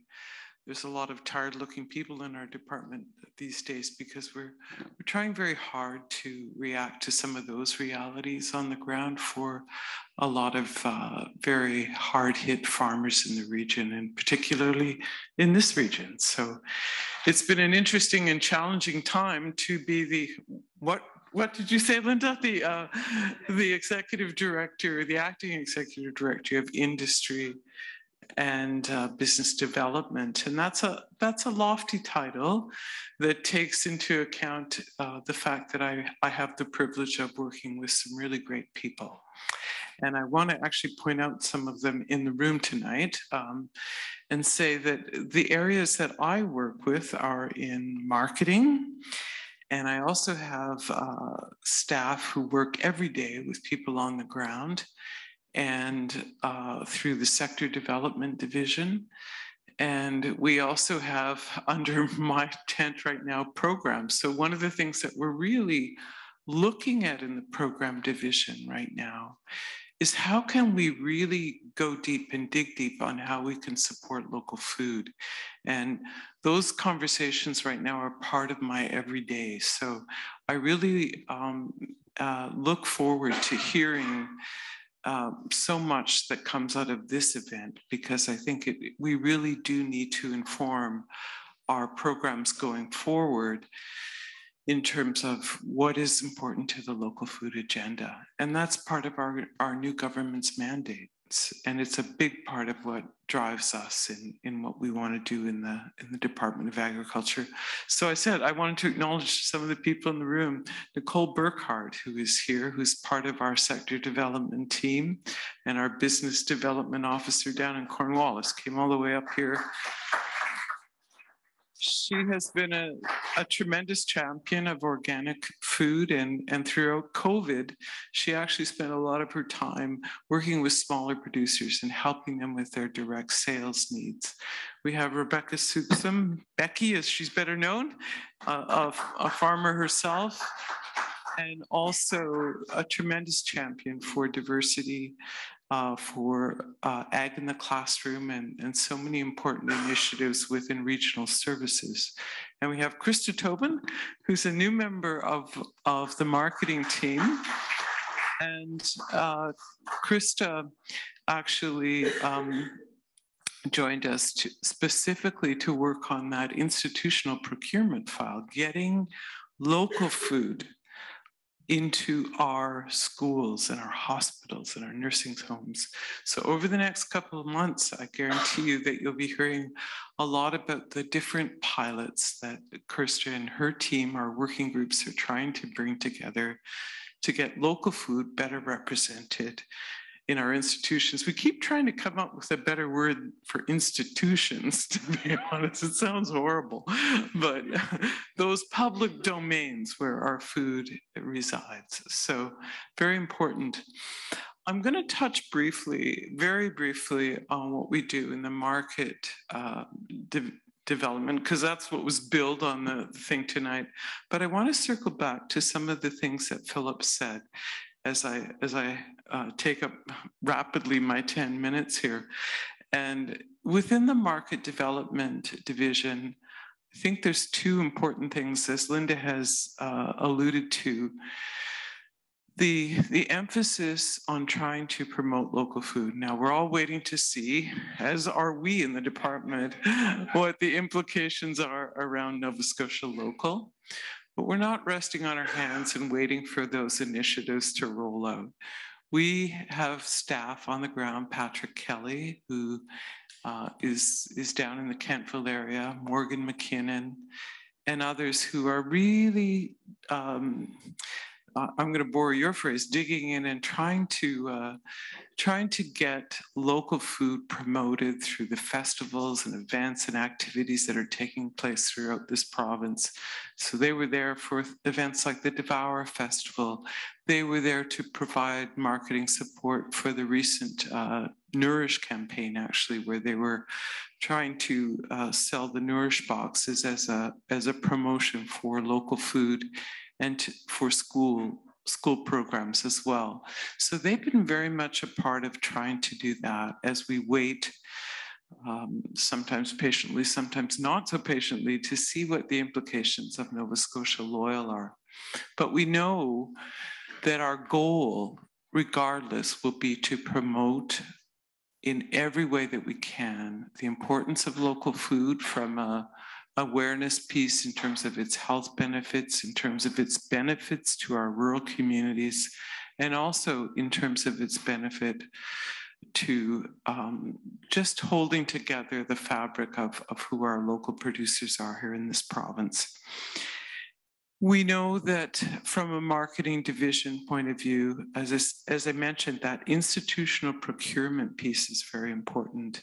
And as I say, that whole aspect of what we're going to be doing is going to be continuing to grow and continuing to evolve over the next year, so that you'll see consistently projects rolling out. And if you haven't had the chance to speak to Krista, please do. Please reach out to her this week, because, or over the next couple of days, because she really does want to work with producers large and small to see who we can get involved in the various pilots. And I know she's had discussions with the food hubs, with, I see our representative back there, Heather, from the food hubs. So there's lots of good synergy going on. And I know Linda wants to be part of those conversations as well. So I do want to end on that reflection that was brought forward, that we do need to work together. And one of the things that that I really heard you say, Philip, was the notion that we need to have a coordinated approach to how we ask for people to come together. I spent a good portion of my career not only working in economic development and in food, but also in the cultural community. And the cultural community has a lot in common with the agricultural community. It tends to be driven by really passionate people who are not particularly well paid and who are committed to what they do in a spiritual way. They work in isolation often. And one of the things that I have to give the cultural community credit for is when they have an initiative that they want to work on, they will ask for people to come around the table. And so when I was the general manager at Neptune Theatre, and we were looking for funds to develop infrastructure there, new programs, it wasn't uncommon for economic development and ACOA and all of the people and Canadian Heritage and all of the people who influenced our world to be sitting around the table together and talking about how we could best support an initiative. And I think that has to happen more in agriculture. And we certainly promote that idea that we need to work collaboratively with other departments and with other levels of government. You have a tremendous number of advocates too in the municipal world. You know, at our food conference recently, I heard about an initiative that's going on in Berwick, where what they're trying to do in that community is gather through the Valley Enterprise Network there, a resource to try and bring together new research and new developments for that community, using the energy that's coming out of their municipal governments through the training that they've taken through programs like MIT. That's an incredible resource. And we don't draw on that collective resource often enough, bringing people all together around the table. So I'm a fan of that. And, you know, I challenge you to challenge us to bring all of those players around the table when we're looking for solutions. One of the reflections I had tonight as I was hearing too, I come from the prairies, actually. And when I was growing up, I ate a lot of local food. I ate the fish that my father caught in the Northern Lakes up in the Wabasca area.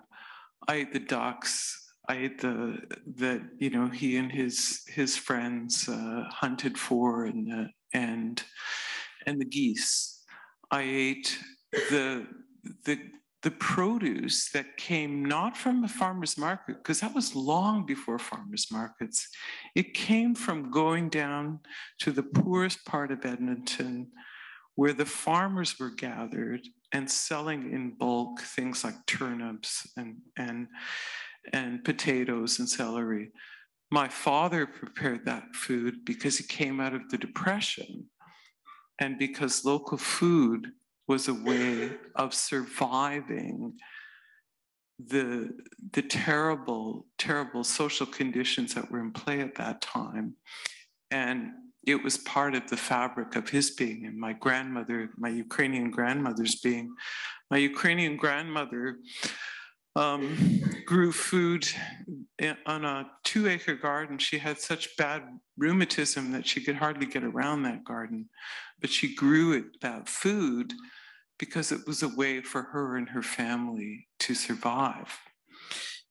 And now, through the auspices of a centralized food system, food has become cheap and affordable, but less and less does it actually benefit the producer. And that is the challenge. it's a challenge that we're well aware of within the Department of Agriculture.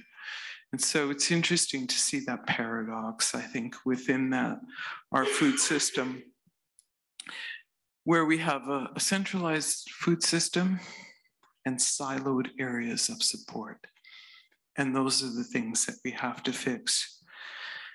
So I just want to close with the idea that, you know, sometimes it won't always seem like we're pulling in the same direction, but a while back ago, I went back to the West Coast to live there for a few years, and I came back by choice to be a Nova Scotian by choice, because I had fallen in love in the 20 years that I was here with the kinds of people that were in this community.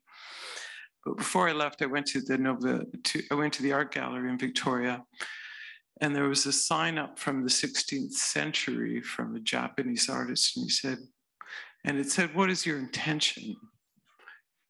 And I think that's what we have to remember, that although it might not seem that we're always pulling in the same direction, we have to honor our intention. And our intention, in the words of Robert McDonough, who is, I'm sure, someone you're familiar with, a great advocate of circles of, doing good in the world. His intention is not to mitigate harm, but to actually do good. So we'll work towards that. Thank you very much.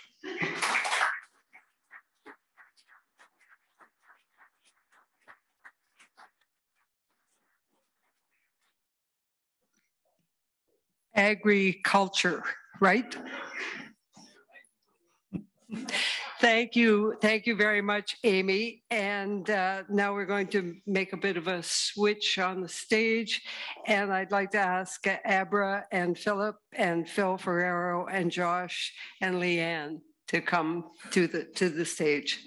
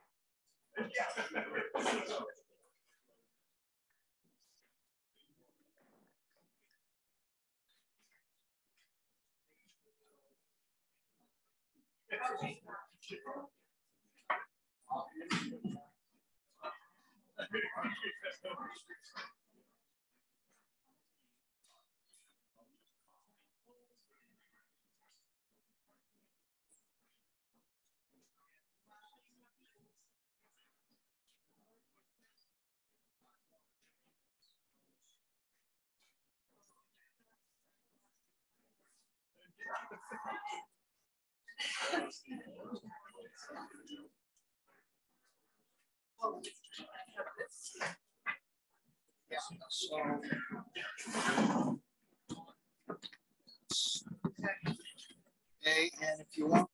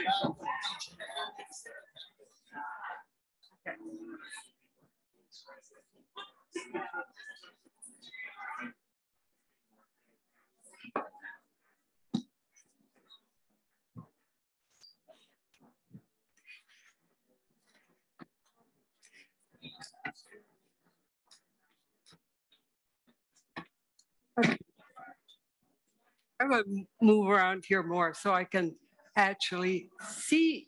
Where can I see you all from? You can't move back anymore. You might fall off. No, I'm good here. Go up.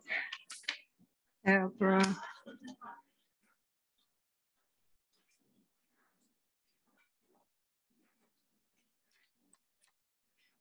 Oh, so we don't have Philip or sorry, Phil Ferrero. Okay, all right. So this what was that you just said to me, Bob? The regional network. Okay. This is a discussion about the potential for an Atlantic Canadian food network. So you haven't met Abra yet, and I will give you a tiny taste of Abra is a nationally respected policy analyst and sustainable food systems advocate. She has been involved in community-based food systems work most of her life. With a background in agriculture, she began integrating Indigenous food systems and sustainable fisheries into her work in 2006. She works throughout BC and Canada as an advisor, analyst, and mentor. And she's a friend of mine, and she's here in Nova Scotia right now.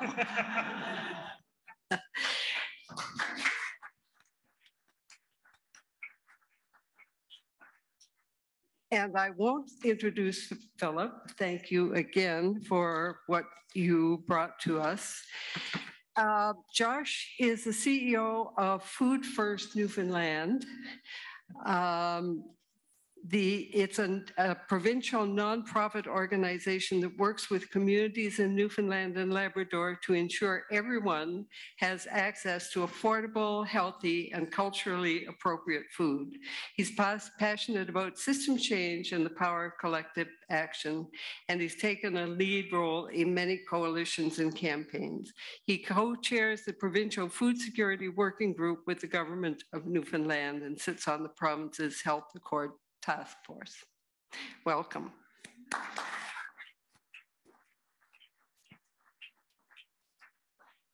Were we supposed to be worried that you might not make it, Leanne? I'm not quite like, I've got a few more weeks. Leanne Prescott has worked in the nonprofit sector for over 15 years, specializing in equipping and empowering people and teams to make their impact for social good. It was a passion for food access and food security that motivated her to pursue work in this sector. Before founding Line Rock Company, where she is the principal consultant, Leanne worked for 8 years in the humanitarian sector, supporting public engagement, community development, and advocacy for World Vision Canada. She is now working with the Food for All New Brunswick, that is a connected, informed, and she's connected, informed, and engaged in food security for all. Food for All New Brunswick provides leadership in the advancement of food security in New Brunswick through networking, knowledge, and information sharing, public relations, and building partnerships. So welcome all of you, and this is a free range conversation. where you will each build off of your knowledge within your particular spheres to figure out how we can work together to do this better. Build another causeway, maybe? Josh. Sure, I can start. I think you pretty much just asked us to like cover the entire topic of the conference of the next 3 days. So I'm just saying, lower your expectations, people. But I do think this is maybe a good conversation to have as we're starting these couple of days together. You know, why is there potential in this room and in this region? And it's something that like myself and our team, we've been thinking a lot about. A lot of us in this room have been talking on a lot of Zoom calls for the last few years. And I'll actually say, just starting right off, I think that's one thing that has happened because we were all forced into our little Brady Bunch boxes for 24 months. It has dropped that initial barrier. There's many people in this room who know each other better because it was easy enough for us to hop on and chat with each other. You know, and it made a difference. I think we're already seeing some of the benefits of those connections being made between people in a way that just didn't exist in the same way 3 years ago. We still knew each other. So we had, like, I think there's something to jump off of there.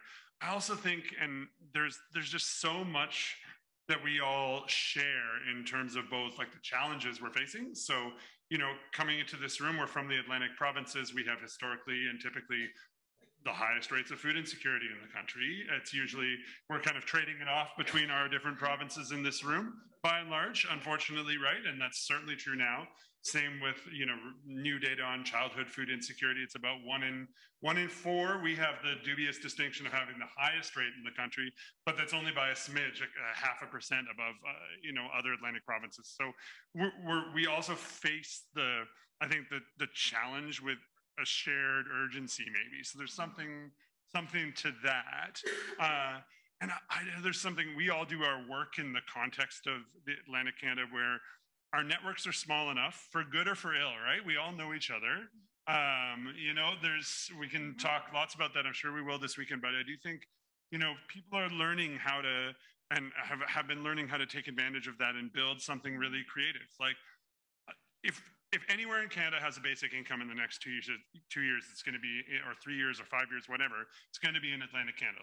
And that's really something, right? That we've built that, and that seems realistic now. And there are a lot of people in this room who've helped make that happen. And one of the reasons is that the barriers to doing things differently, I actually think are a little bit lower here than they could be anywhere else. So that's some initial thoughts. Leanne. I think so. Definitely, we've seen some steps moving towards working collaboratively in our 4 provinces.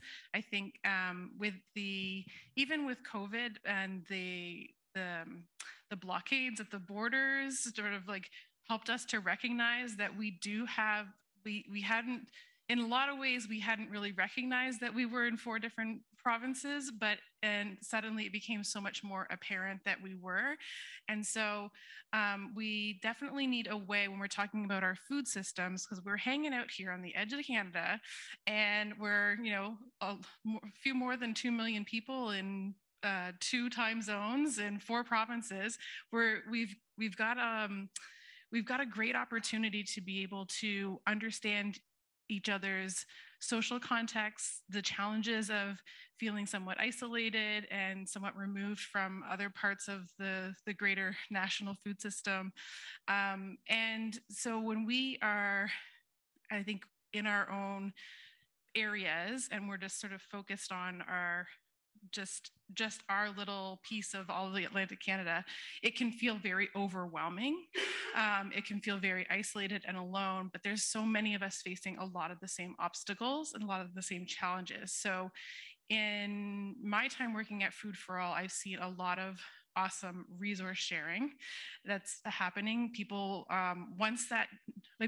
Atlantic Canadians, we are fantastic at being hospitable and being welcoming and willing to share. So what I've seen a lot of that once we realize that somebody else is doing something similar to what we want to be doing, we are not shy about asking for the help, and we're not shy about giving that help. So if we have a nice, clear channel, a centralized place where we can gather and talk about our food work, and we can start to collaborate and work together on things that are affecting all 4 provinces. I think it's become really obvious it's needed, and it's started to build. And I think even evidence that this conference is happening, that this is like that we're representatives from all 4 provinces are here, and we want to learn together, and then we want to have these conversations about how we work better together. Yeah. I think Philip gave us some indications when he showed us that map of New England. Yeah, and I think things I've seen that feel like they've been effective is not just aggregating small successes, but celebrating those together is really important. And the flip side of that coin is avoiding large failures. Just as sometimes we get so grandiose, and that's okay to be kind of aggressive and ambitious in the vision, but we've got to remember to celebrate those small successes together. I'm a big fan of June Holly. I didn't really get to mention, folks in Athens, Ohio, which some folks say is the most mature local food system in the United States at about 40 years, but a really interesting place. And June Holly has done such a great job with social network analysis and really, having groups take the time to kind of look at all the different possible players, like the REAMP model that I mentioned, and just because there are fits there that you wouldn't think would be there sometimes. And then again, sort of the flip side of that is, the research is really important and the white papers are important, but turn those into other things. Turn them into story maps, turn them into celebrations, turn them into art, whenever you can, because you just got to raise it up. When you're small and mighty, you got to have the chance to really appreciate the beauty of it all too. Abra, you've been looking at these issues from a Canada-wide perspective, so curious to hear your thoughts. So I have to confess, I'm from away. I'm from the other end of Canada, but I feel like I have a certain level of empathy with the dynamics here in the Atlantic provinces, because I do work nationally, and for the last 2.5 years, I've been sitting on a national committee working on climate policy. And I listen to my colleagues repeatedly say, well, out west, blah, blah, blah, blah, blah. And they're clearly talking about west to the Rockies. Canada stops at Alberta. I don't know what British Columbia, what country it belongs to, but it's never part of the national dialogue, and it's infuriating. And we are also, like the Atlantic provinces, we are hampered by having far too many of those pokey up things called mountains. And it means we have very little agricultural productivity possible in the province because it's too vertical. And so the challenges of trying to piece back together food systems when you are necessarily limited to small scale. There's a cue if you ever got one.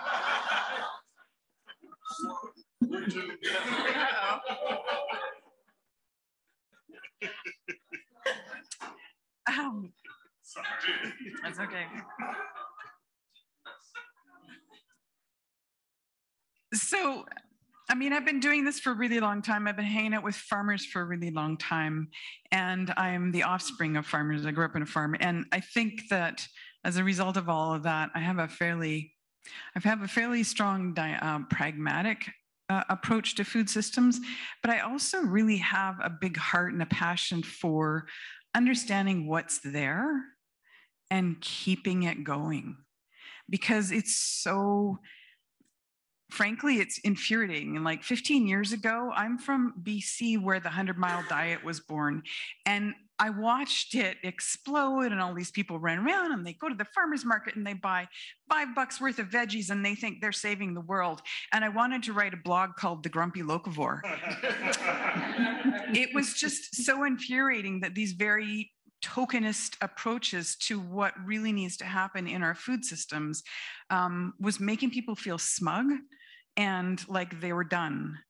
And it is not done. And those farmers, like the amount of work, how many farmers are in this room? That's so, thank you for coming.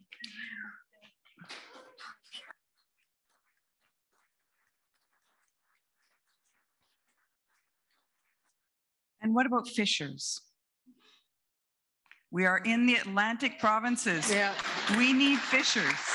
Yeah.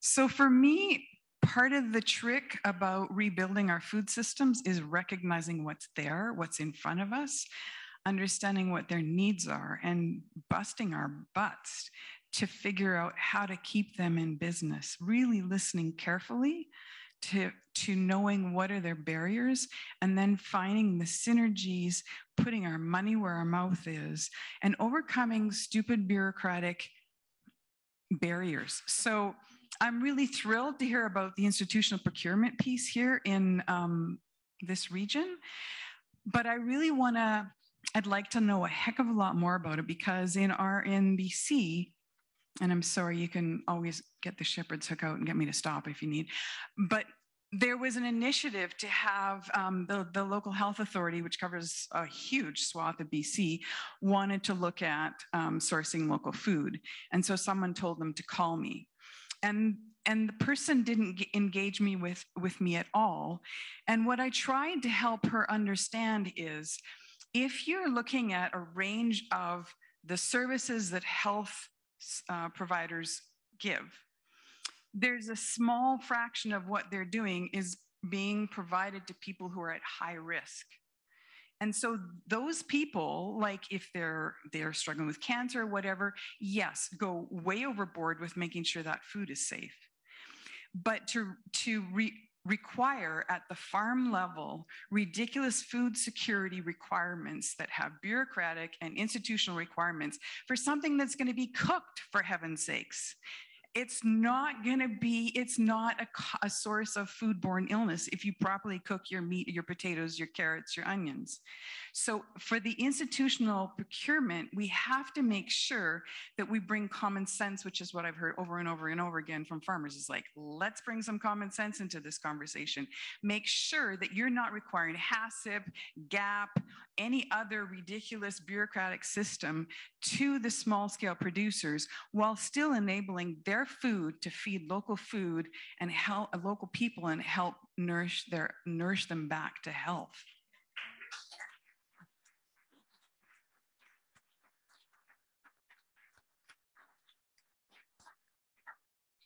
So some of you may have noticed the color of my hair. So I can tell you that back in the 60s in Nova Scotia, including the farm I grew up on, we were producing about 60% of the food that was consumed here in Nova Scotia. And at that time, there were about 700 and some thousand people here. We could do it then. Thanks to big corporations, we are not doing it now. Thanks to, I always like sellers, except for this. The lowest price is the law. Well, I'm sorry, the lowest price should not be the law when we are talking about our health, when we are talking about our economy, when we are talking about the fact that we've seen, just had a conversation about the fishery, Abra. We've seen communities wither away. Now, things are changing right now, and we're seeing a resurgence, and we're all doing the best we can to literally seed and feed that resurgence. But I think that if we all across the Atlantic province are looking at how we can continue to collaborate, how in some cases, for example, I've been asked to help with a CEDAW program in other provinces, how we can work together to ensure that when those boats don't go across the strait, that there is food there. I actually attended a session in Newfoundland probably 10 years ago, 10 years ago, and there were 170 farmers there at that session. So there's about 5%, what is it, 5% local? That is a very, that's a highly debated number, somewhere between 10 and 20 probably. Okay. Yeah. So that's, which is not dissimilar here. So working together and continuing, and thanks to this Food Summit for bringing some of us together, because actually it's quite nice to see you in 3 dimensions, by the way. And by the way, I think there's some Newfoundland screech back there. So each of you put together for us your 1 or 2 item wish list.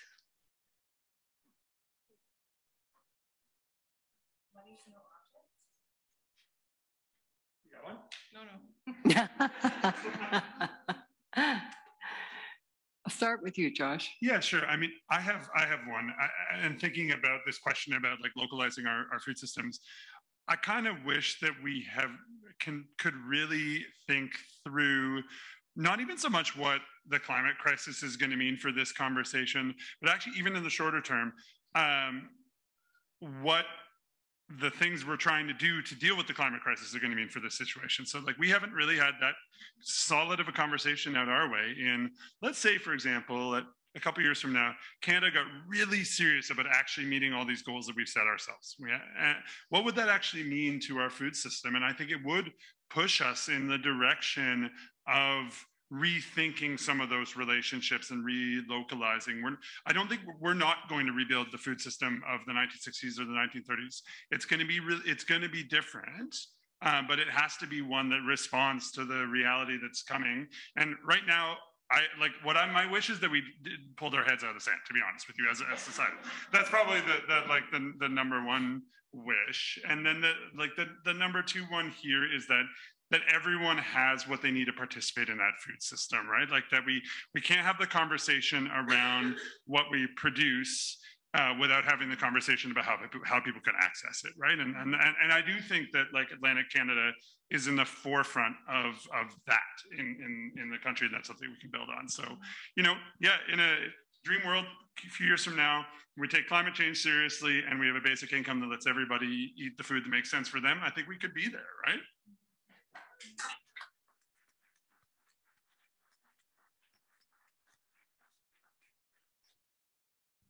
So in thinking about, as we were planning and preparing for this conference, we did a lot of thinking about what will be happening after, what comes next.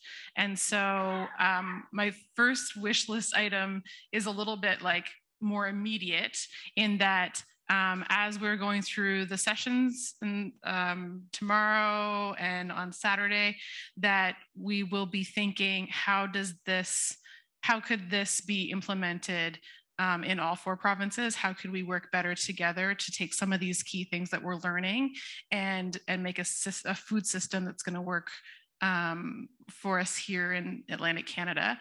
I'm thinking about, we do have a school food problem. We have a lot of hungry bellies.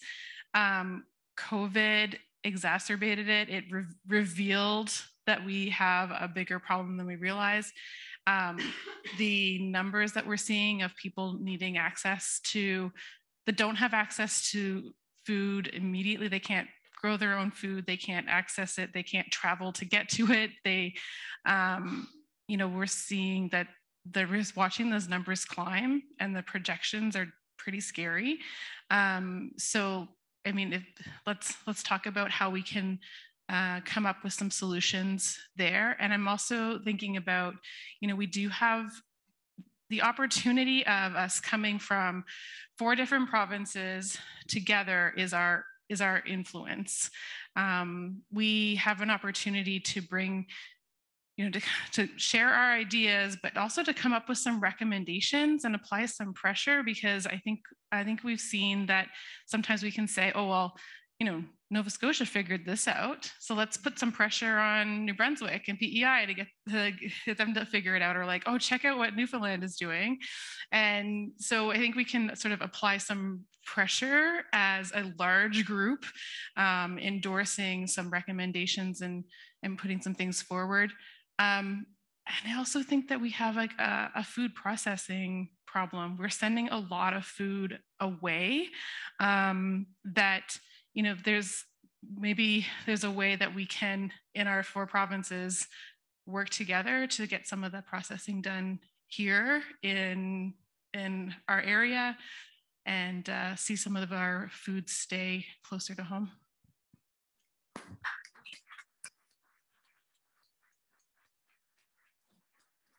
It's like a trick question, because the U.S. has a terrible history of wishing things for other places and then acting on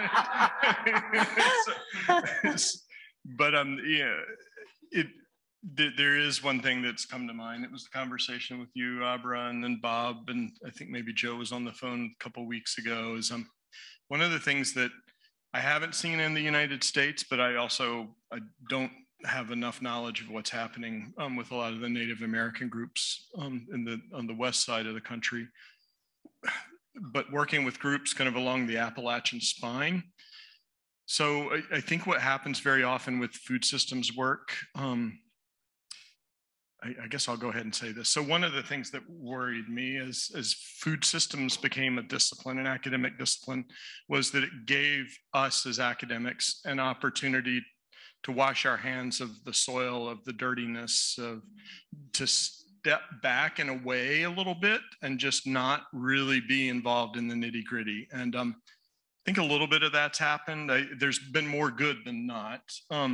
But one of the things that I think also happens kind of in working with groups, especially along the East Coast of the United States, is it's very easy, given where a lot of us who come from the food systems arena, whatever that means, NGOs or agencies or academics, we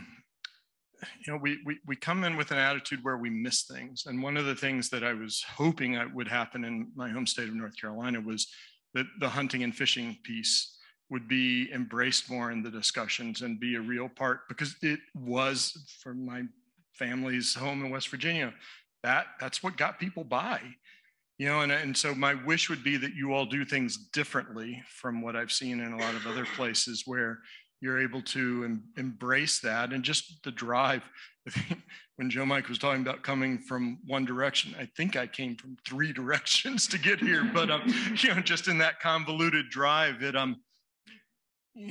sometimes agriculture itself doesn't fit. It's not the food system. So I'm really eager to hear what you have to say tomorrow, Abra, about this as well, because that's been a missing piece. And I'm trying not to use the word classist, and I don't know what the right word is, but between the hunting, the fishing, the indigenous cultures, there's just an opportunity to do something. And the maritime provinces and fisheries, it could be really cool, and it should be what it is. It should reflect what's there. So you're so lucky to be where you are, it seems.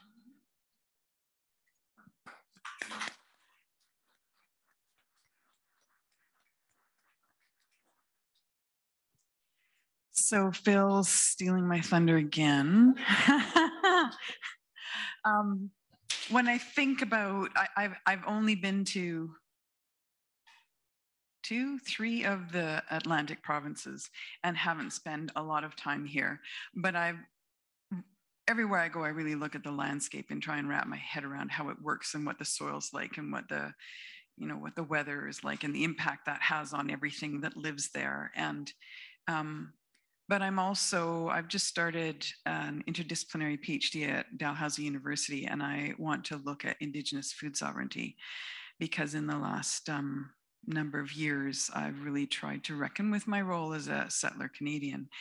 And I really think that, particularly in this part of the country and also in my part of the country where the land was never ceded, I think for us, if we're looking at just food, if we're looking at justice, we really need to reckon with the fact that we're all squatters. And so what does that mean in terms of, you know, honoring the truth, the Peace and Friendship Treaty, looking at the two-row wampum treaties? What does it mean to coexist in some way that actually recognizes the people that lived here first and that we've done so much harm to? So I'm going to speak about that a bit tomorrow morning in my talk, but on a totally different note, one of my wish lists for food systems, and I apologize to the fishery-oriented people, and maybe there's a need there too, but I would love to see agriculture be included in the federally run apprenticeship programs. So you've got 4 years of classwork, hands-on training, like all kinds of funding programs, the whole wraparound to train up someone over 4 years to be a farmer, because there's far too many farmers, wannabe farmers, who are really great on social media and they do a season or two and woohoo, and then you never see them again. It's really hard work to do food for a living, whether you're a fisher or a farmer or even any up the supply chain. And so having people have the supports that enable them to stay in it long enough that they can help us rebuild our food system, I think that's really vital.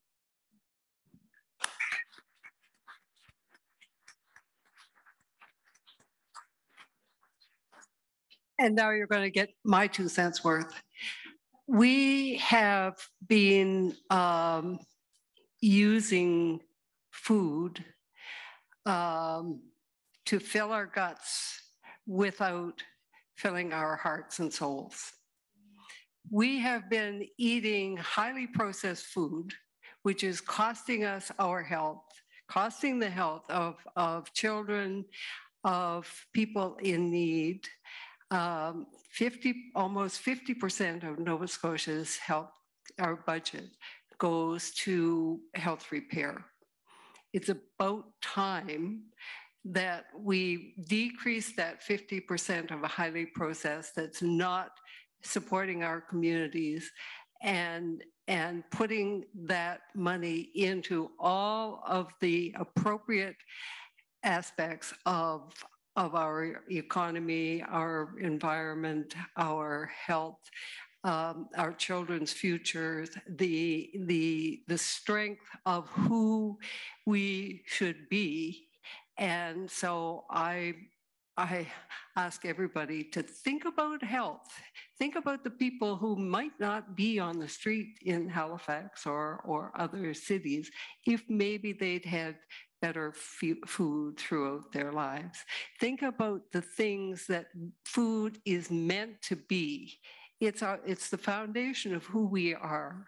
And if we devalue it, if we don't put our energy back into better food for everyone, then we're not doing. Those of us here, we can do it. We are doing it.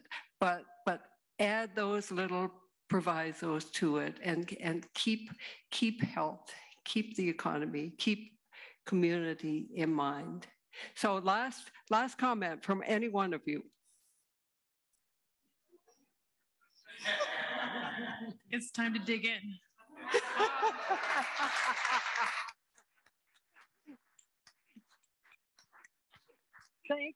Thank you all very much. Does anybody have any questions?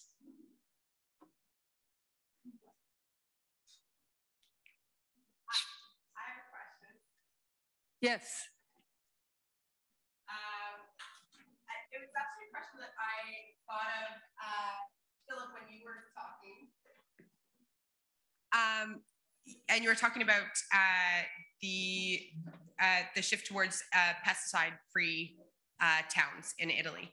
I am a very new farmer. I have entered farming through inheritance. I I'm 2 years in and a beekeeper and a fruit farmer and vegetable farmer, and I have animals and I've jumped into it with 3 kids by myself, and I love it.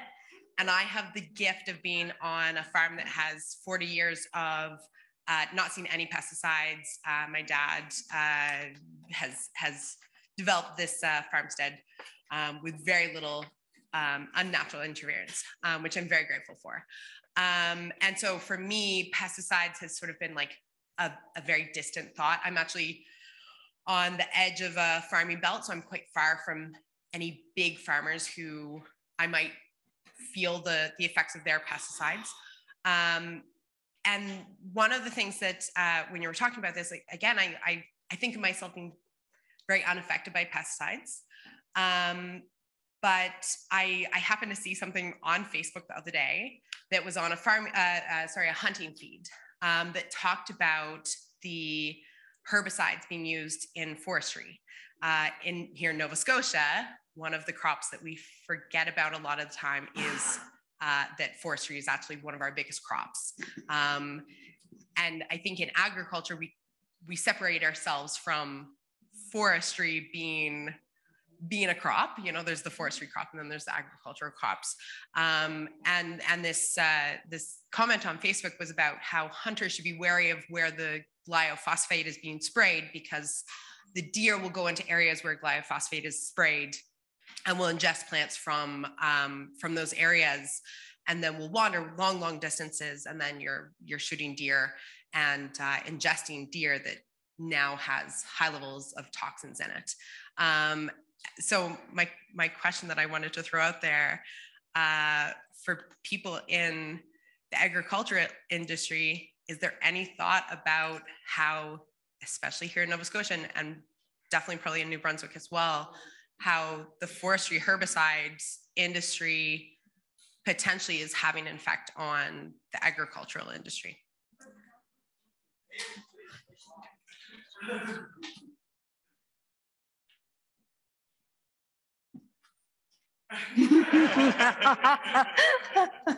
That I got involved in food politics in the early mid 90s when they started introducing biotech, but also because I was hanging out with a bunch of organic farmers and they felt powerless about pesticides being sprayed in the forests around their farms. And it's a huge issue probably all across the continent. And I think unless we actually make noise and try and push our political leaders into actually doing something, it's not going to happen. It really does take a heck of a lot of effort, and it is ultimately a policy change that we need there. Put it on the to-do list. Yeah. Have we forgotten about that part of agriculture?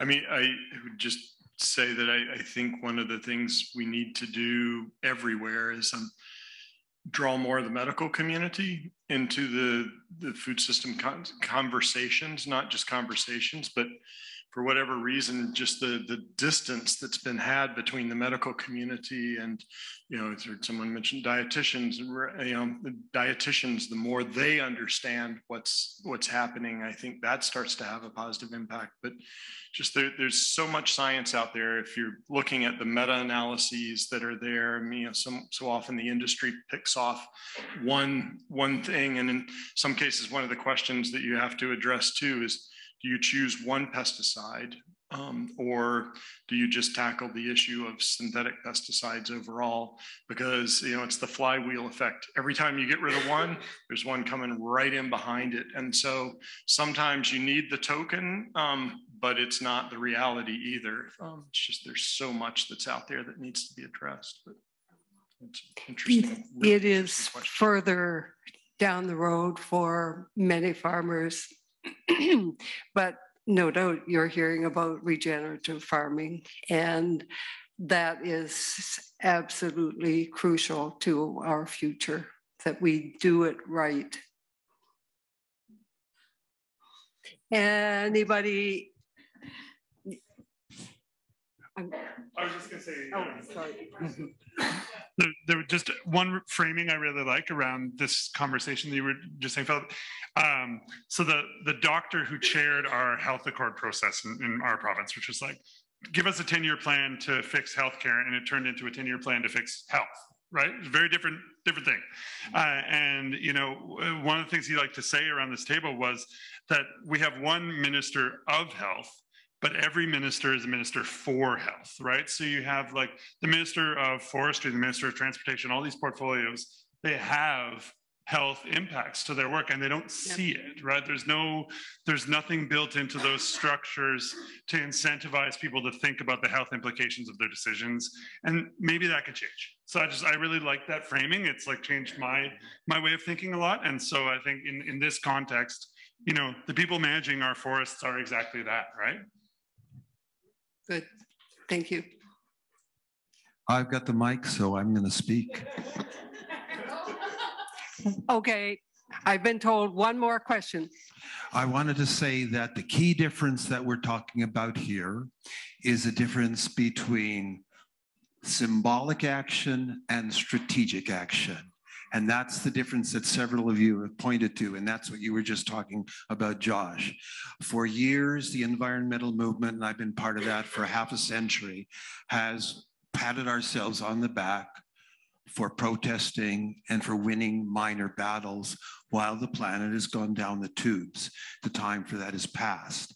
And when it comes to herbicides, or when it comes to agriculture, or when it comes to public health, we need to connect the dots and develop blanket strategic approaches, and they need to be backed up politically and economically to be effective.